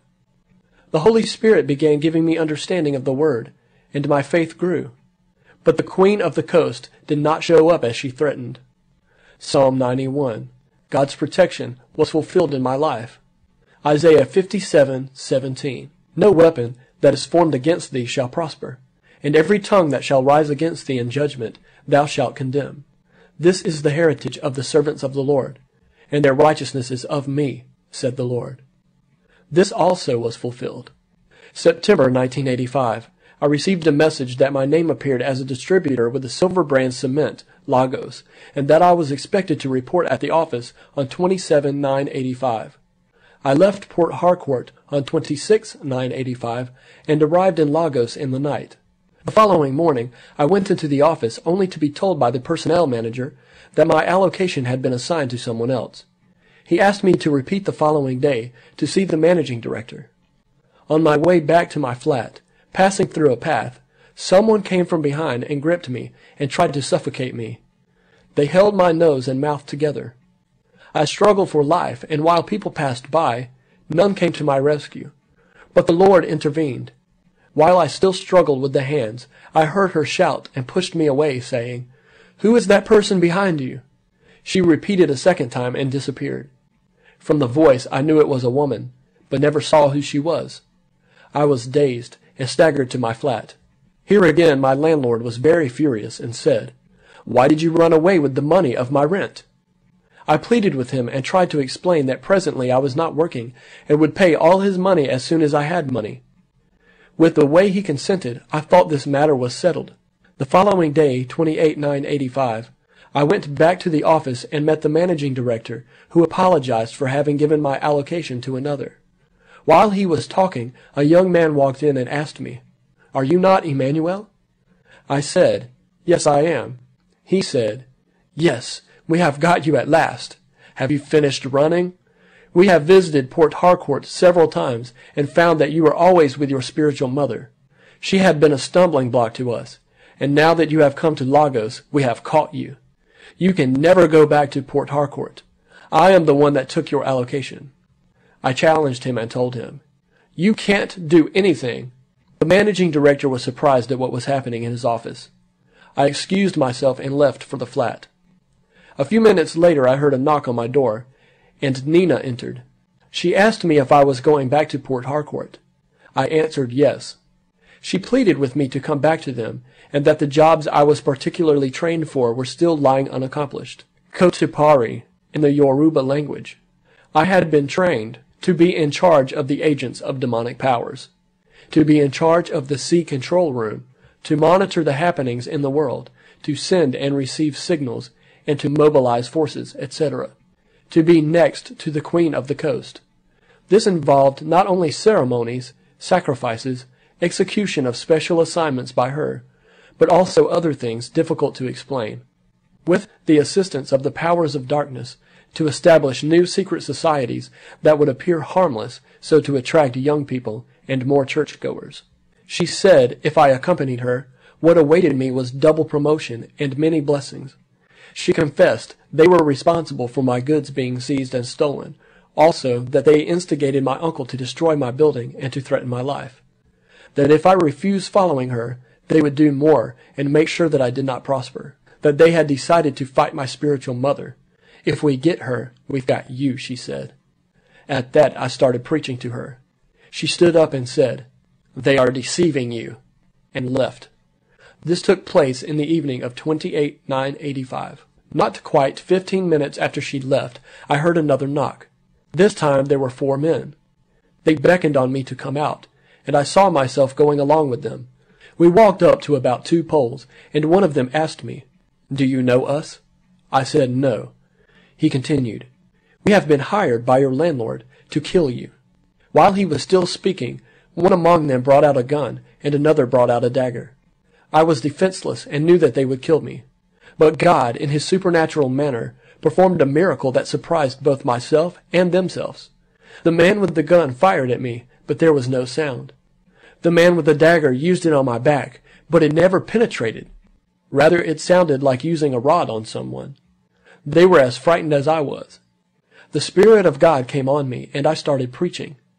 3 of them ran away, but the 4th man broke down and started weeping, and pleaded that I should pray for him. I did not even know what to pray at that time, but only said, "Lord, please forgive, forget, and pardon him. Amen." He gave his life to Christ, so I took him to a Pentecostal church and explained what happened to the pastor. I handed him over to the pastor and left. As I walked into the house, the landlord ran out and on his knees started pleading and said, "Please forgive me. I thought you decided to run away to Port Harcourt because of my money, 1,000 naira. I forgave him, and we finally agreed that the money be paid by installments. That same night, about 2 a.m., the Lord woke me up. I did not know why I woke up, so I walked to the living room, and what I saw was a large tortoise facing me. Immediately I remembered the Bible study we had in Port Harcourt about the power in the Word. I then spoke these words, "Tortoise, since I was born, the home of the tortoise is either the bush or the sea. But for coming into my house while windows and doors are locked, you have sinned, and for this you must die." As soon as I said this, it vanished. I went back to the room and slept. A second time again, I woke up and heard some noise in the living room. I went, and there standing before me was a horrible-looking vulture. I repeated the same words, and as soon as I said, "For committing this sin you must die," it vanished also. During this Lagos trip, I saw God's goodness, greatness, and faithfulness. The following morning, 29/9/85, I took a luxurious bus to Port Harcourt. Reaching Ore, the bus ran onto a tree. It got damaged, but no one was hurt. The driver pulled it out back to the road, and as he drove along, the bus started swerving from one side of the road to the other. I remembered Nina's threats, so I stood up in the bus, preached to the passengers, and concluded by saying, "It is because of me that these accidents are happening.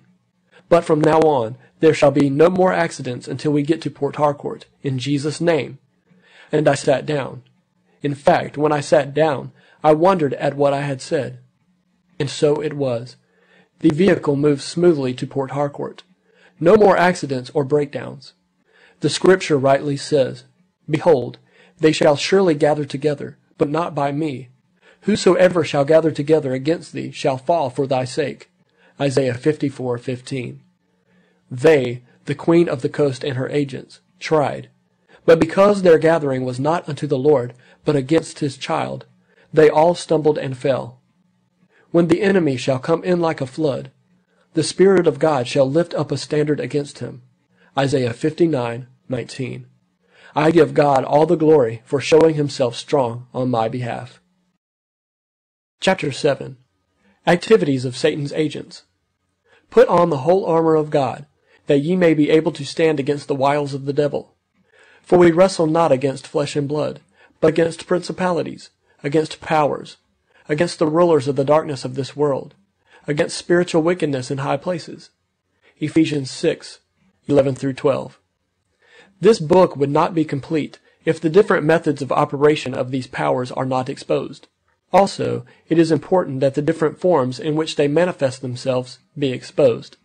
One thing is clear, and that is, the devil would either encourage you to believe that he is a myth, or simple evil thoughts, or would make you see more of his powers and less of the powers of God. While the Bible says, "We wrestle not against flesh and blood, but against principalities, against powers, against the rulers of the darkness of this world, against spiritual wickedness in high places," the Bible also says that the weapons of the Christians against the devil and his agents are not carnal, but mighty through God, to the pulling down of strongholds, casting down imaginations and every high thing that exalteth itself against the knowledge of God, and bringing into captivity every thought to the obedience of Christ.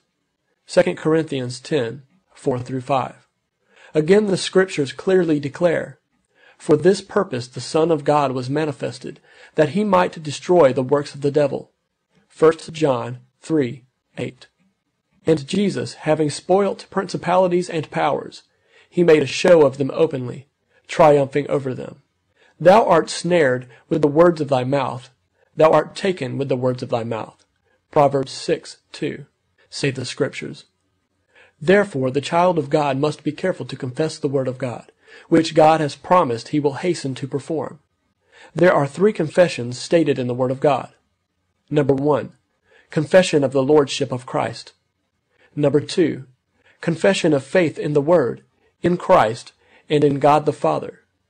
Number 3, confession of sin. When we hear the word confession, we easily think of sin. The dictionary definition of confession is, number 1, affirming something we believe. Number 2, testifying to something that we know. Number 3, witnessing of a truth we have embraced. It is therefore to be regretted that whenever we use the word confession, some minds run to sin. The author is here encouraging the child of God to start today to confess what God has said. You who were dead in trespasses had God quickened together with Christ, and he has raised you up together and made you sit in heavenly places, far above principalities and powers, in Christ Jesus. Christians should therefore realize where they are seated. They should know that they are operating from that height, above Satan and his agents. The Lord Jesus Christ has given you all powers and authority, just as he has given you all that pertains to life and godliness. 2 Peter 1:3. God never intended that circumstances should control his children, rather that the word of God in the mouth of the Christian should control his circumstances. God spoke in Jeremiah 23:29, saying, "Is not my word like as a fire, saith the Lord, and like a hammer that breaketh the rock in pieces?" Christians, I mean born-again Christians, should realize that when the name of Jesus is pronounced, what comes out of their mouth is fire. When a Christian stands on the authority given him by Christ and gives a command in Jesus' name, fire pours out of his mouth, and any demon controlling the circumstances must obey. Jesus is alive today to see to it that every word of his comes to pass. Again, I want to highlight an important fact many Christians overlook, and which Satan is using. Jesus, after Peter pointed out to him the dried fig tree cursed by the Lord, said in Matthew's account, "Verily I say unto you, if ye have faith and doubt not, ye shall not only do this which is done to the fig tree, but also if ye shall say unto this mountain, Be thou removed, and be thou cast into the sea, it shall be done. And all things, whatsoever ye shall ask in prayer, believing, ye shall receive." Matthew 21:21 through 22. In Mark's account, it says, "Have faith in God. For verily I say unto you, that whosoever shall say unto this mountain, Be thou removed, and be thou cast into the sea, and shall not doubt in his heart, but shall believe that those things which he said shall come to pass, he shall have whatsoever he saith." Mark 11:22 through 25. Here, the Lord points out to us the power of the spoken word, and also encourages the Christian to be specific in his prayers and in exercising his authority. Some Christians ask the mountain to move, but do not tell the mountain where to go. Jesus said, if you shall say to the mountain, Be thou removed, and be thou cast into the sea, Let us take the case of casting out demons, for instance. Some Christians bind and cast out demons without sending them to specific destinations. This is dangerous. When you bind the demon, it is bound. If you cast it out without sending it to a specific destination, it remains within the vicinity. If the demon is only rebuked out of a man, he may later come back or enter into anyone around who is not a Christian. Therefore, Christians should be careful when dealing with demons. Make sure the demon is bound, cast out, and sent to a specific destination. Some Christians, while praying, would say, "I arrest you, demons, in Jesus' name." In the spirit world, you really see demons standing erect, waiting for the next command. But if the Christian stops at that point, he has not helped the victim. Do not play around with the devil. You don't play around with your enemy.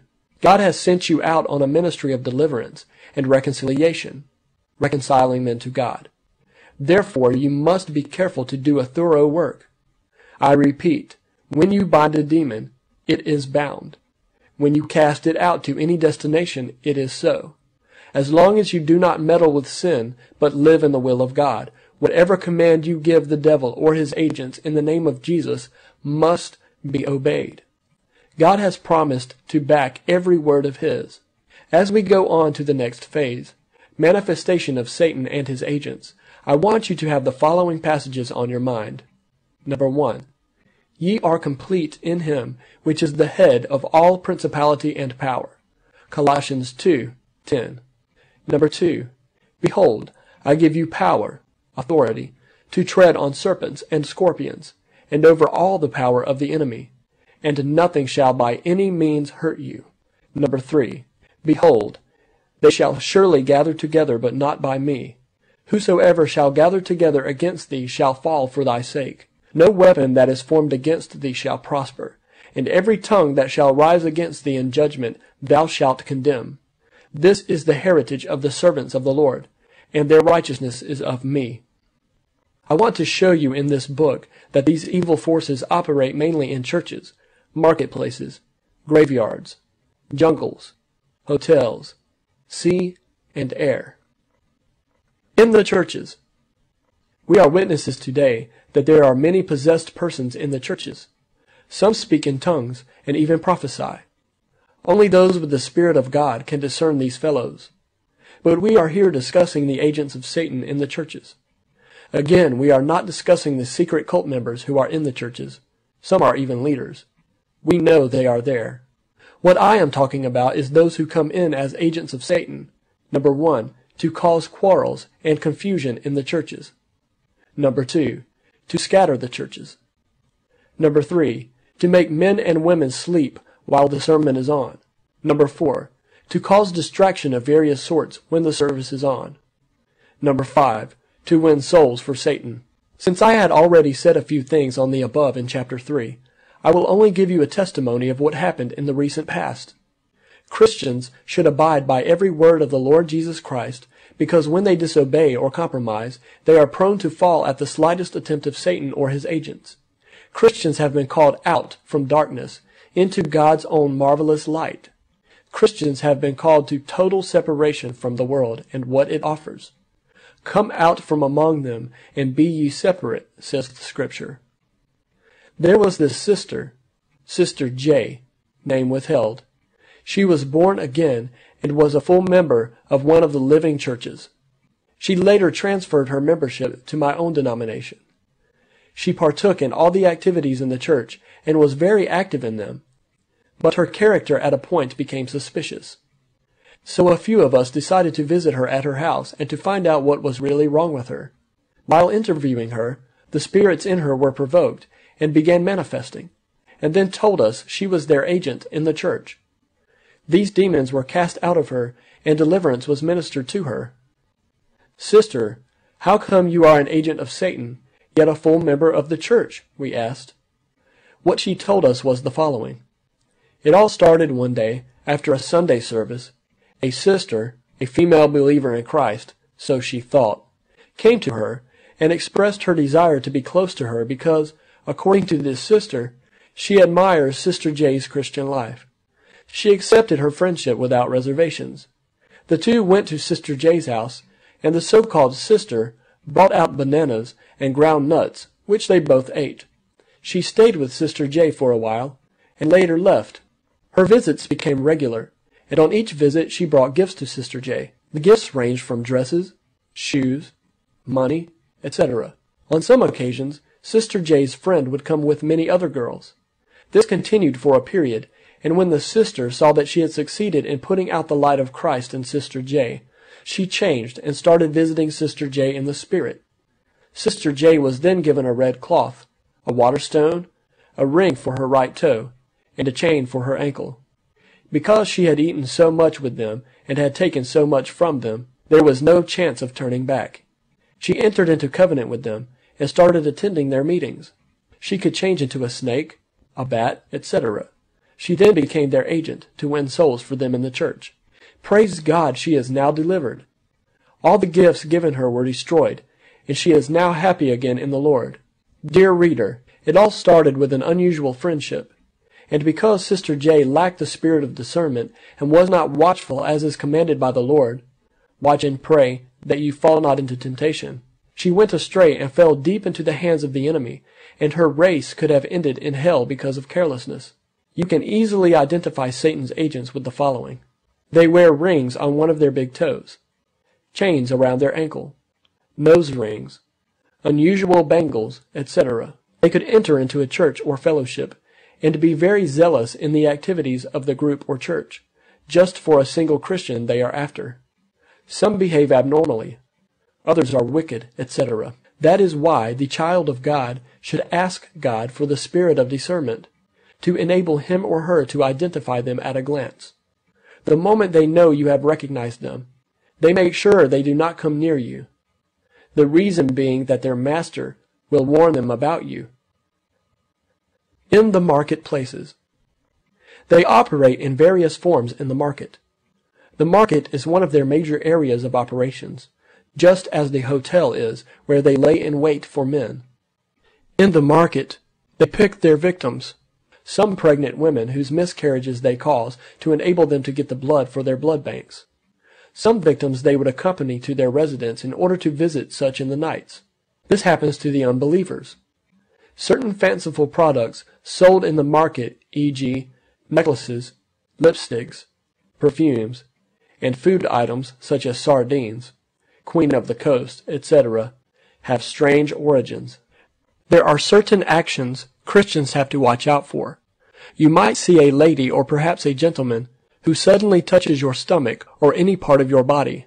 The Christian, therefore, should, on experiencing this, give the word of command in Jesus' name, scattering or destroying the plans of the devil. And sure enough, whatever you scatter or bind here on earth shall be so.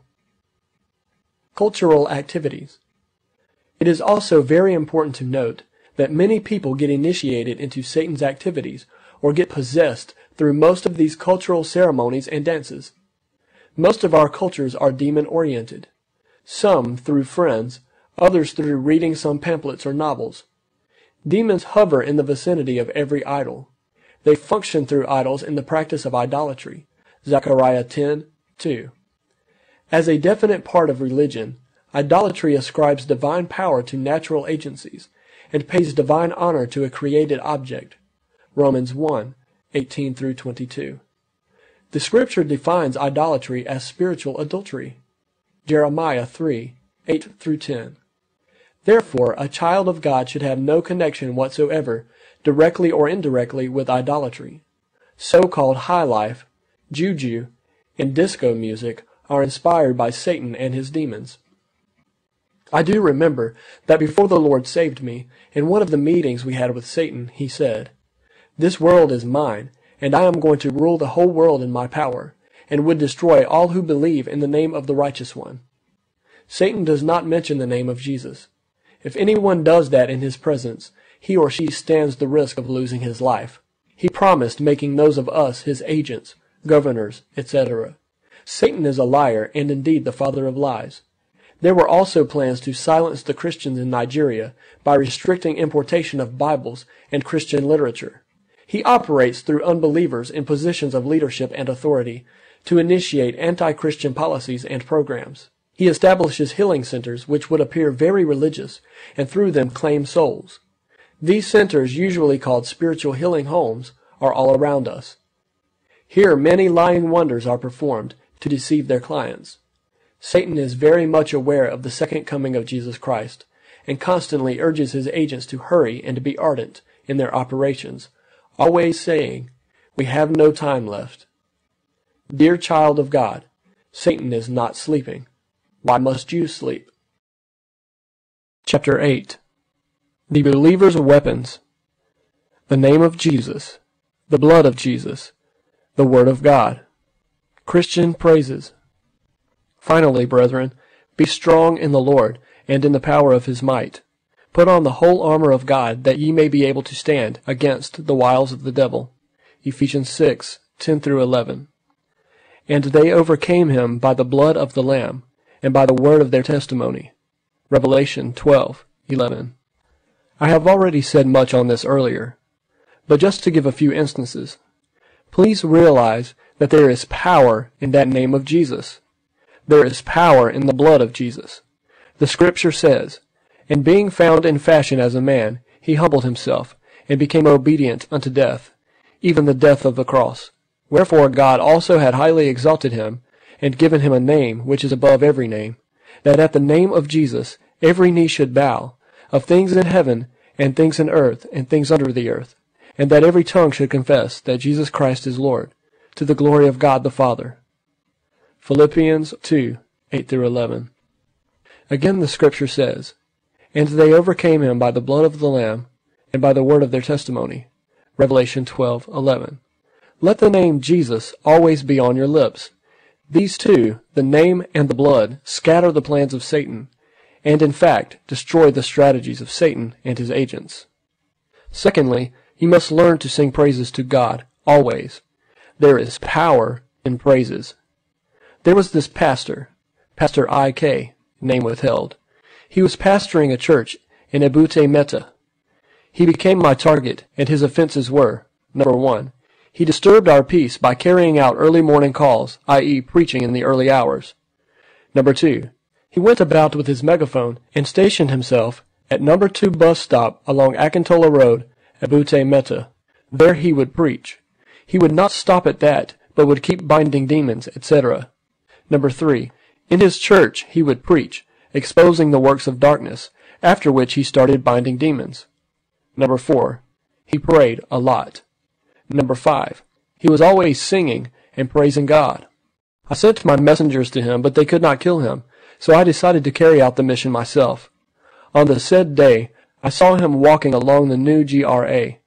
A thing worth mentioning here about this pastor is, any time we went for him, we would see pillars of cloud by his right and left hands, walking along with him, so these hindered us. But this particular day I saw nothing, so I was doubly sure my mission would be very successful.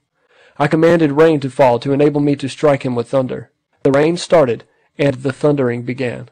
All the trees in the area started losing their branches, but this pastor was singing joyfully. I still remember the chorus, "In Jesus' name every knee shall bow." As he continued with this chorus, the rain stopped, the thundering ceased. There appeared immediately 2 angels, one of each side, with flaming swords. Their eyes and the swords were like flames of fire. Then a strong wind carried me away, and I found myself in another town. In fact, I was baffled, but because we were so hardened, what I said was, "This man has escaped again." The pastor did not know the spiritual war that was fought on his behalf. So, you can see, the child of God is well secured. When the Bible says, "Nothing shall by any means hurt you," it means what it says. The second testimony is about a Christian who boarded the same taxi with me. He was very zealous and started distributing gospel tracts inside the taxi. When he gave me the tract, I rejected it. He started preaching. So I became disturbed and knocked him with the ring on my finger. That was to kill him. This boy shouted, "The blood of Jesus!" Immediately lightning and fire, and an angel appeared. A strong wind again removed me with great force out of the taxi and into the thick jungle. Had it not been that I was a man backed by evil powers, I could have got lost in the jungle. The Christian did not know the war that went on his behalf. All he knew, including the other passengers, was that I had disappeared from the taxi. The name of Jesus, or the blood of Jesus, in the mouth of the believer sends out fire. The scripture says, "The name of the Lord is a strong tower. The righteous runneth into it and is safe." Proverbs 18:10. Dear reader, if you are a child of God, remember that God has magnified his word above all his name. Psalms 138:2. Therefore, confess the word of God, believing that what you said shall come to pass, and it shall be so. That is God's promise. Again, I would like to mention here that you can only confess what you know. The scripture enjoins us to delight in the word of God, meditating on it day and night. For you to rightly divide the word of truth, you must know it. Colossians 3:16 says, "Let the word of Christ dwell in you richly, in all wisdom." Again, Psalm 1:1-3 says, "Blessed is the man that walketh not in the counsel of the ungodly, nor standeth in the way of sinners, nor sitteth in the seat of the scornful. But his delight is in the law of the Lord, and in his law doth he meditate day and night. And he also shall be like a tree planted by rivers of water, that bringeth forth its fruit in his season. His leaf shall not wither, and whatsoever he doeth shall prosper." Get close to your Bible. Pray without ceasing. Have a singing heart and stand. Exercise the authority given to you by the Lord Jesus Christ. Chapter 9. Now, what next? The Spirit and the bride say, "Come." And let him who hears say, "Come." Whoever is thirsty, let him come, and whoever wishes, let him take the free gift of the water of life. Revelation 22:17. Therefore come out from them and be separate, say the Lord. Touch no unclean things, and I will receive you. That means if you are not different from there, God will not receive you after death. Beware of this. You may doubt me, but don't doubt the word of God. You must think twice before you condemn my message. As I was saying, this is how I started my assignments. Before I came to Africa for my assignments, I need to consult the superior ones that have been there before me. Those that understand things going on in the kingdom of darkness. I need to consult Queen of the Coast. I consult many kingdoms for their advice so that they can put me through so that I will not make mistake, because African assignment is a very difficult assignment which many people has fall away from. So, and they promise me that if I can pass, if I can succeed in this assignment, they will promote me to a position that been vacant since the day of Christ. There's a woman in the Bible called Mary Magdalene. Since Jesus Christ has delivered that woman, our position has been so difficult for anybody to come to. If you know a woman called Victoria Aito, is an African. She's a woman that wedded with devil. It was the time they want to promote her to that position, Jesus Christ got her arrested. It was this same position they promised me if I can succeed in Africa assignment, they will promote me to that position. But since they have been appointing people for this position, Jesus Christ normally arrests them. That is why if God delivers, He give you total deliverance. Anybody Jesus Christ deliver, He will never go back into it. So if you are there, you say that, don't mind them. If they confess, they always go back. That will never be my portion in Jesus' name. If others fall, that does not mean that I will fall. If you see others dying, that does not mean that you should pronounce death to others. I decide to live forever in Christ. I will never go back. For those who pray for me every day, the Lord will enable you also to make heaven. But if you condemn me, mind you, God did not condemn me. I will remain in this world by the grace of God, and the word of God shall strengthen me, and I will make heaven. So please, I'm not telling you to love me or to like my message, but hold on to the word of God. What I'm saying is this: in that our meeting, as I go to them for advice, they now give me keys how I can do it. But in the kingdom of darkness, they say I should go and prepare my proposal before they will give me, approve my assignment. And in the kingdom of darkness, before we carry out any assignment or contract, we do proposal, And in your proposal, there must be quotation of Bible that will use against anybody that will fall under your trap. So, and in my proposal, the quotation I give is Romans chapter 1. Romans chapter 1 from verse 26. I read. Romans chapter 1 verse 26. I read from here. It says, because of this, God gave them over to shameful lusts. Even their women exchanged natural relations for unnatural. You may say, what's the meaning of this? It says women exchange natural. Anything called natural is natural. It's either sexual or the part of your body. It says women exchange natural for unnatural. And when it gets to verse 32, he now releases the judgment. He says, although they know God's righteousness decree that those who do such things deserve death. It means that anybody, it's not only that verse to the end though, or they mention many sins there, but I'm just telling you the one I point out for my own proposal. So you now say anybody that did this, especially anybody that changed natural for unnatural, either sexual or dressing, so far you just change the natural thing God gave to you to unnatural, the Bible say you deserve death.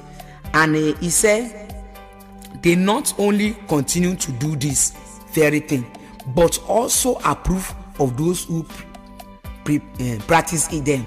This one is talking about some people, they say they are born again, they don't do it, but they have saloon. If anybody bring attachment or bring relaxer, they will do it for them. If you say you are not doing it and you are doing it for somebody, you also being condemned. That is why if you say you are not there, separate from them. So these are the quotations I put in my proposal and some other quotations like that, and they accepted it from me. So that is why they gave me the contract. And when I want to start my work, polluting the Christendom, I start from establishing fake churches, because if there's no counterfeit, you will not appreciate the original. We need to establish counterfeit, then the original will know what they are doing. So we need to establish counterfeit church. Before we can have counterfeit church, we must have counterfeit ministers. In the kingdom of darkness, let me tell you something. You ministers listening to this, some ministers say they are righteous, they are holy, and they know that some people are evil, and they will grant themselves, they started praying against them. All fake prophets die, I will disgrace you. Yes, God can answer that prayer, but not the way you are expecting it. Let me tell you one secret. Devil are wise in their kingdom, but they are powerless. Holy Spirit make us wiser than them. If we obey the word of God, you'll be wise. But if you commit sin, you become fool. In the kingdom of darkness, all the power they use for miracle, let me just tell you the truth. Devil doesn't have power for miracle. It is the power given to real genuine minister of God from heaven that they collect by sexual intercourse, and they take it to their store. They store it and they use it to ordain their fake ministers. That is why you see them walking the way the children of God walking. They do miracle like Jesus. That is why you see whenever you pray against them, it doesn't affect them, because they are using the same power of God against the work of God. Then devil doesn't have power for miracle. This is how we collect it from the children of God. We have women's agents. When a minister of God is powerful, when the anointing of God is highly filled up in him, we will send this our agents. We can send them as a worker in the church, as a sponsor of the church. They will get close to the pastor. They will be too good to pastor. They will be humble to pastor. Pastor will have special interest in them because they are good. If man is good, you must know he's good. So they are ready to give whatever they have to the ministry, and from this they will be closer to the minister. And from there, that we may use them. They may use this opportunity to try initiate them to seduce pastor. And if this pastor can mistakenly fall in love with this agent and have sexual intercourse with them, this is how we do it. We have snake in the private part of those women. If pastor just have sexual intercourse with them and release in their body, either you use condom or not, whatever you use, the real sperm will go straight into the body of that woman, and the snake in the private part will open mouth and swallow this sperm. And in the night, this snake will now move out. go to the lab in the marine world. You will vomit this sperm there. When it's vomit, they will scan it. They will know the level of this glory, the anointing in the sperm. Do you know that all men, listen to this, your glory, your riches, your everything you have in earth is in your sperm. That is why if you spam any woman anyhow, your glory may be shattered away. Both anointing and glory, all is stored in the sperm. That is why if you fornicate too much before your marriage, you may not give birth to good children, because all the glorious thing in your sperm has been given out to useless women. That is why when you fornicate, you can soul off your life and your eternity from it. So from this sperm, we take their anointing and we store it to prepare our fake ministers. So when we prepare them, and listen, this our fake minister, we endow them with wisdom. They have wisdom. They are wise. Let me tell you something. There's something we call microchip implanted.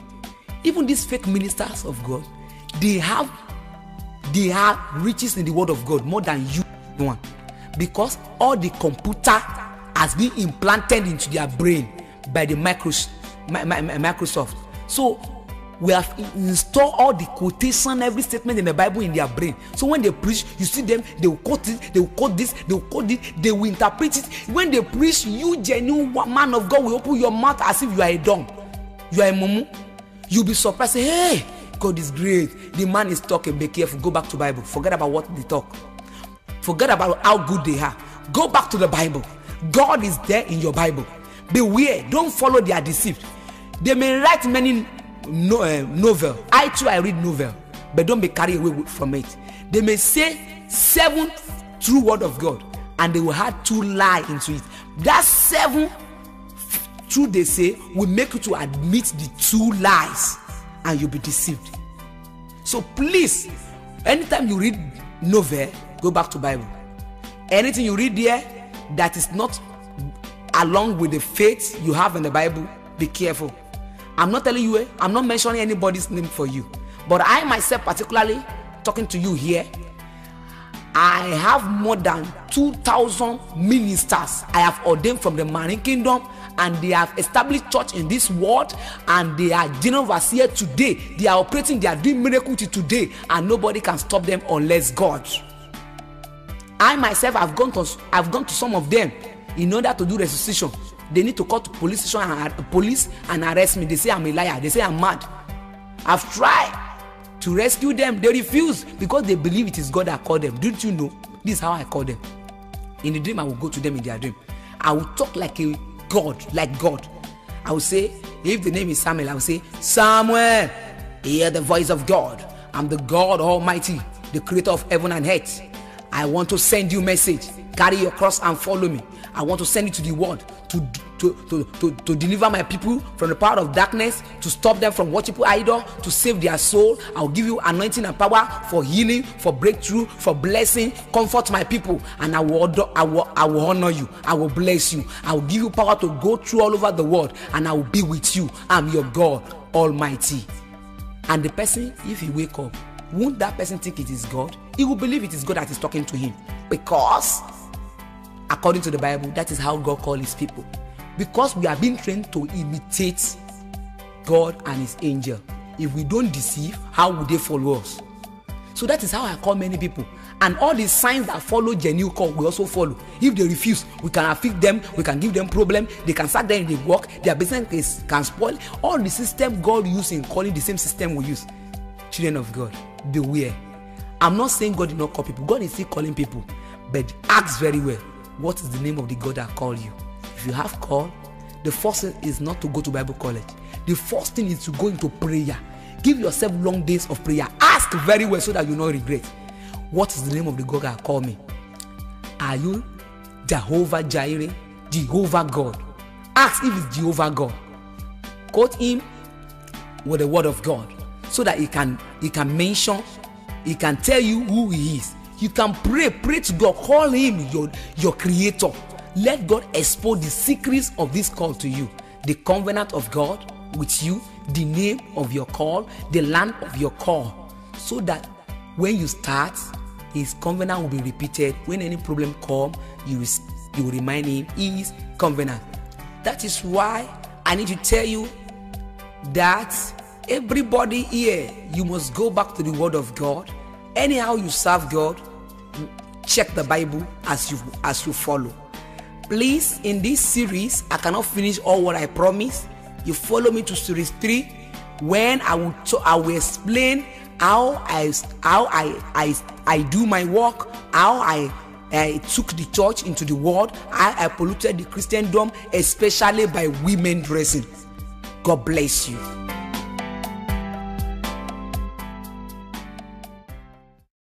One usually thinks of misfortune as an act of fate, and that we can do nothing to alter the events of our lives. To an extent, this is true. In the case of a child of God, his life is planned. Proverbs 16:9. Whether that plan is fulfilled or not depends on a number of factors: the individual's closeness to God, his view about the ultimate purpose of life, and the socio-spiritual environment in which he finds himself. The course of your life is challenged by some external forces. The crisis is reached when you give over your will one way or the other, for good or evil. You can love or hate. You can wish to understand or misunderstand. The will to obey is the greatest force of a newborn Christian, while the will to disobey is the most destroying force of the sinner. A child, when left alone in the world, is controlled by one of two powers: good or bad, right or wrong, God or the devil.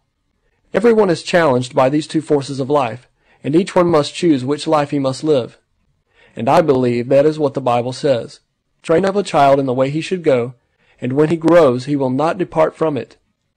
You will agree that the dearest and closest person to any child's heart is his mother. An orphan is an unfortunate child, and more exposed to attacks of the devil than children with parents.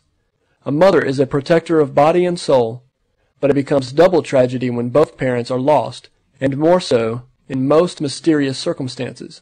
Having read through this testimony, you need no further preaching to give your life to Jesus Christ. The Scripture says, "The thief, Satan, cometh not but for to steal, to kill, and to destroy. I, Jesus Christ, have come that you might have life, and have it more abundantly." John 10:10. Satan hates you, and has devised various means of taking you to hell with him. That you can testify from this testimony. If Satan makes a promise to you, or even gives you a gift, know that it is ill-intentioned. Satan is a liar, and the father of lies. God called him your enemy. Why not believe God and His Word? It is not by accident that you came across this testimony. Examine yourself, and make sure you are in Christ. You will only succeed in deceiving yourself if you choose to remain a churchgoer, and worst of all, if you still decide to put up a nonchalant attitude to this most important decision of your life. We implore you, on Christ's behalf, be reconciled to God. If you are not yet saved, that means if according to the Word of God you have not accepted the Lord Jesus Christ as your Lord and personal Savior yet, following by water baptism by immersion, we encourage you to do so without delay. Tomorrow may be too late.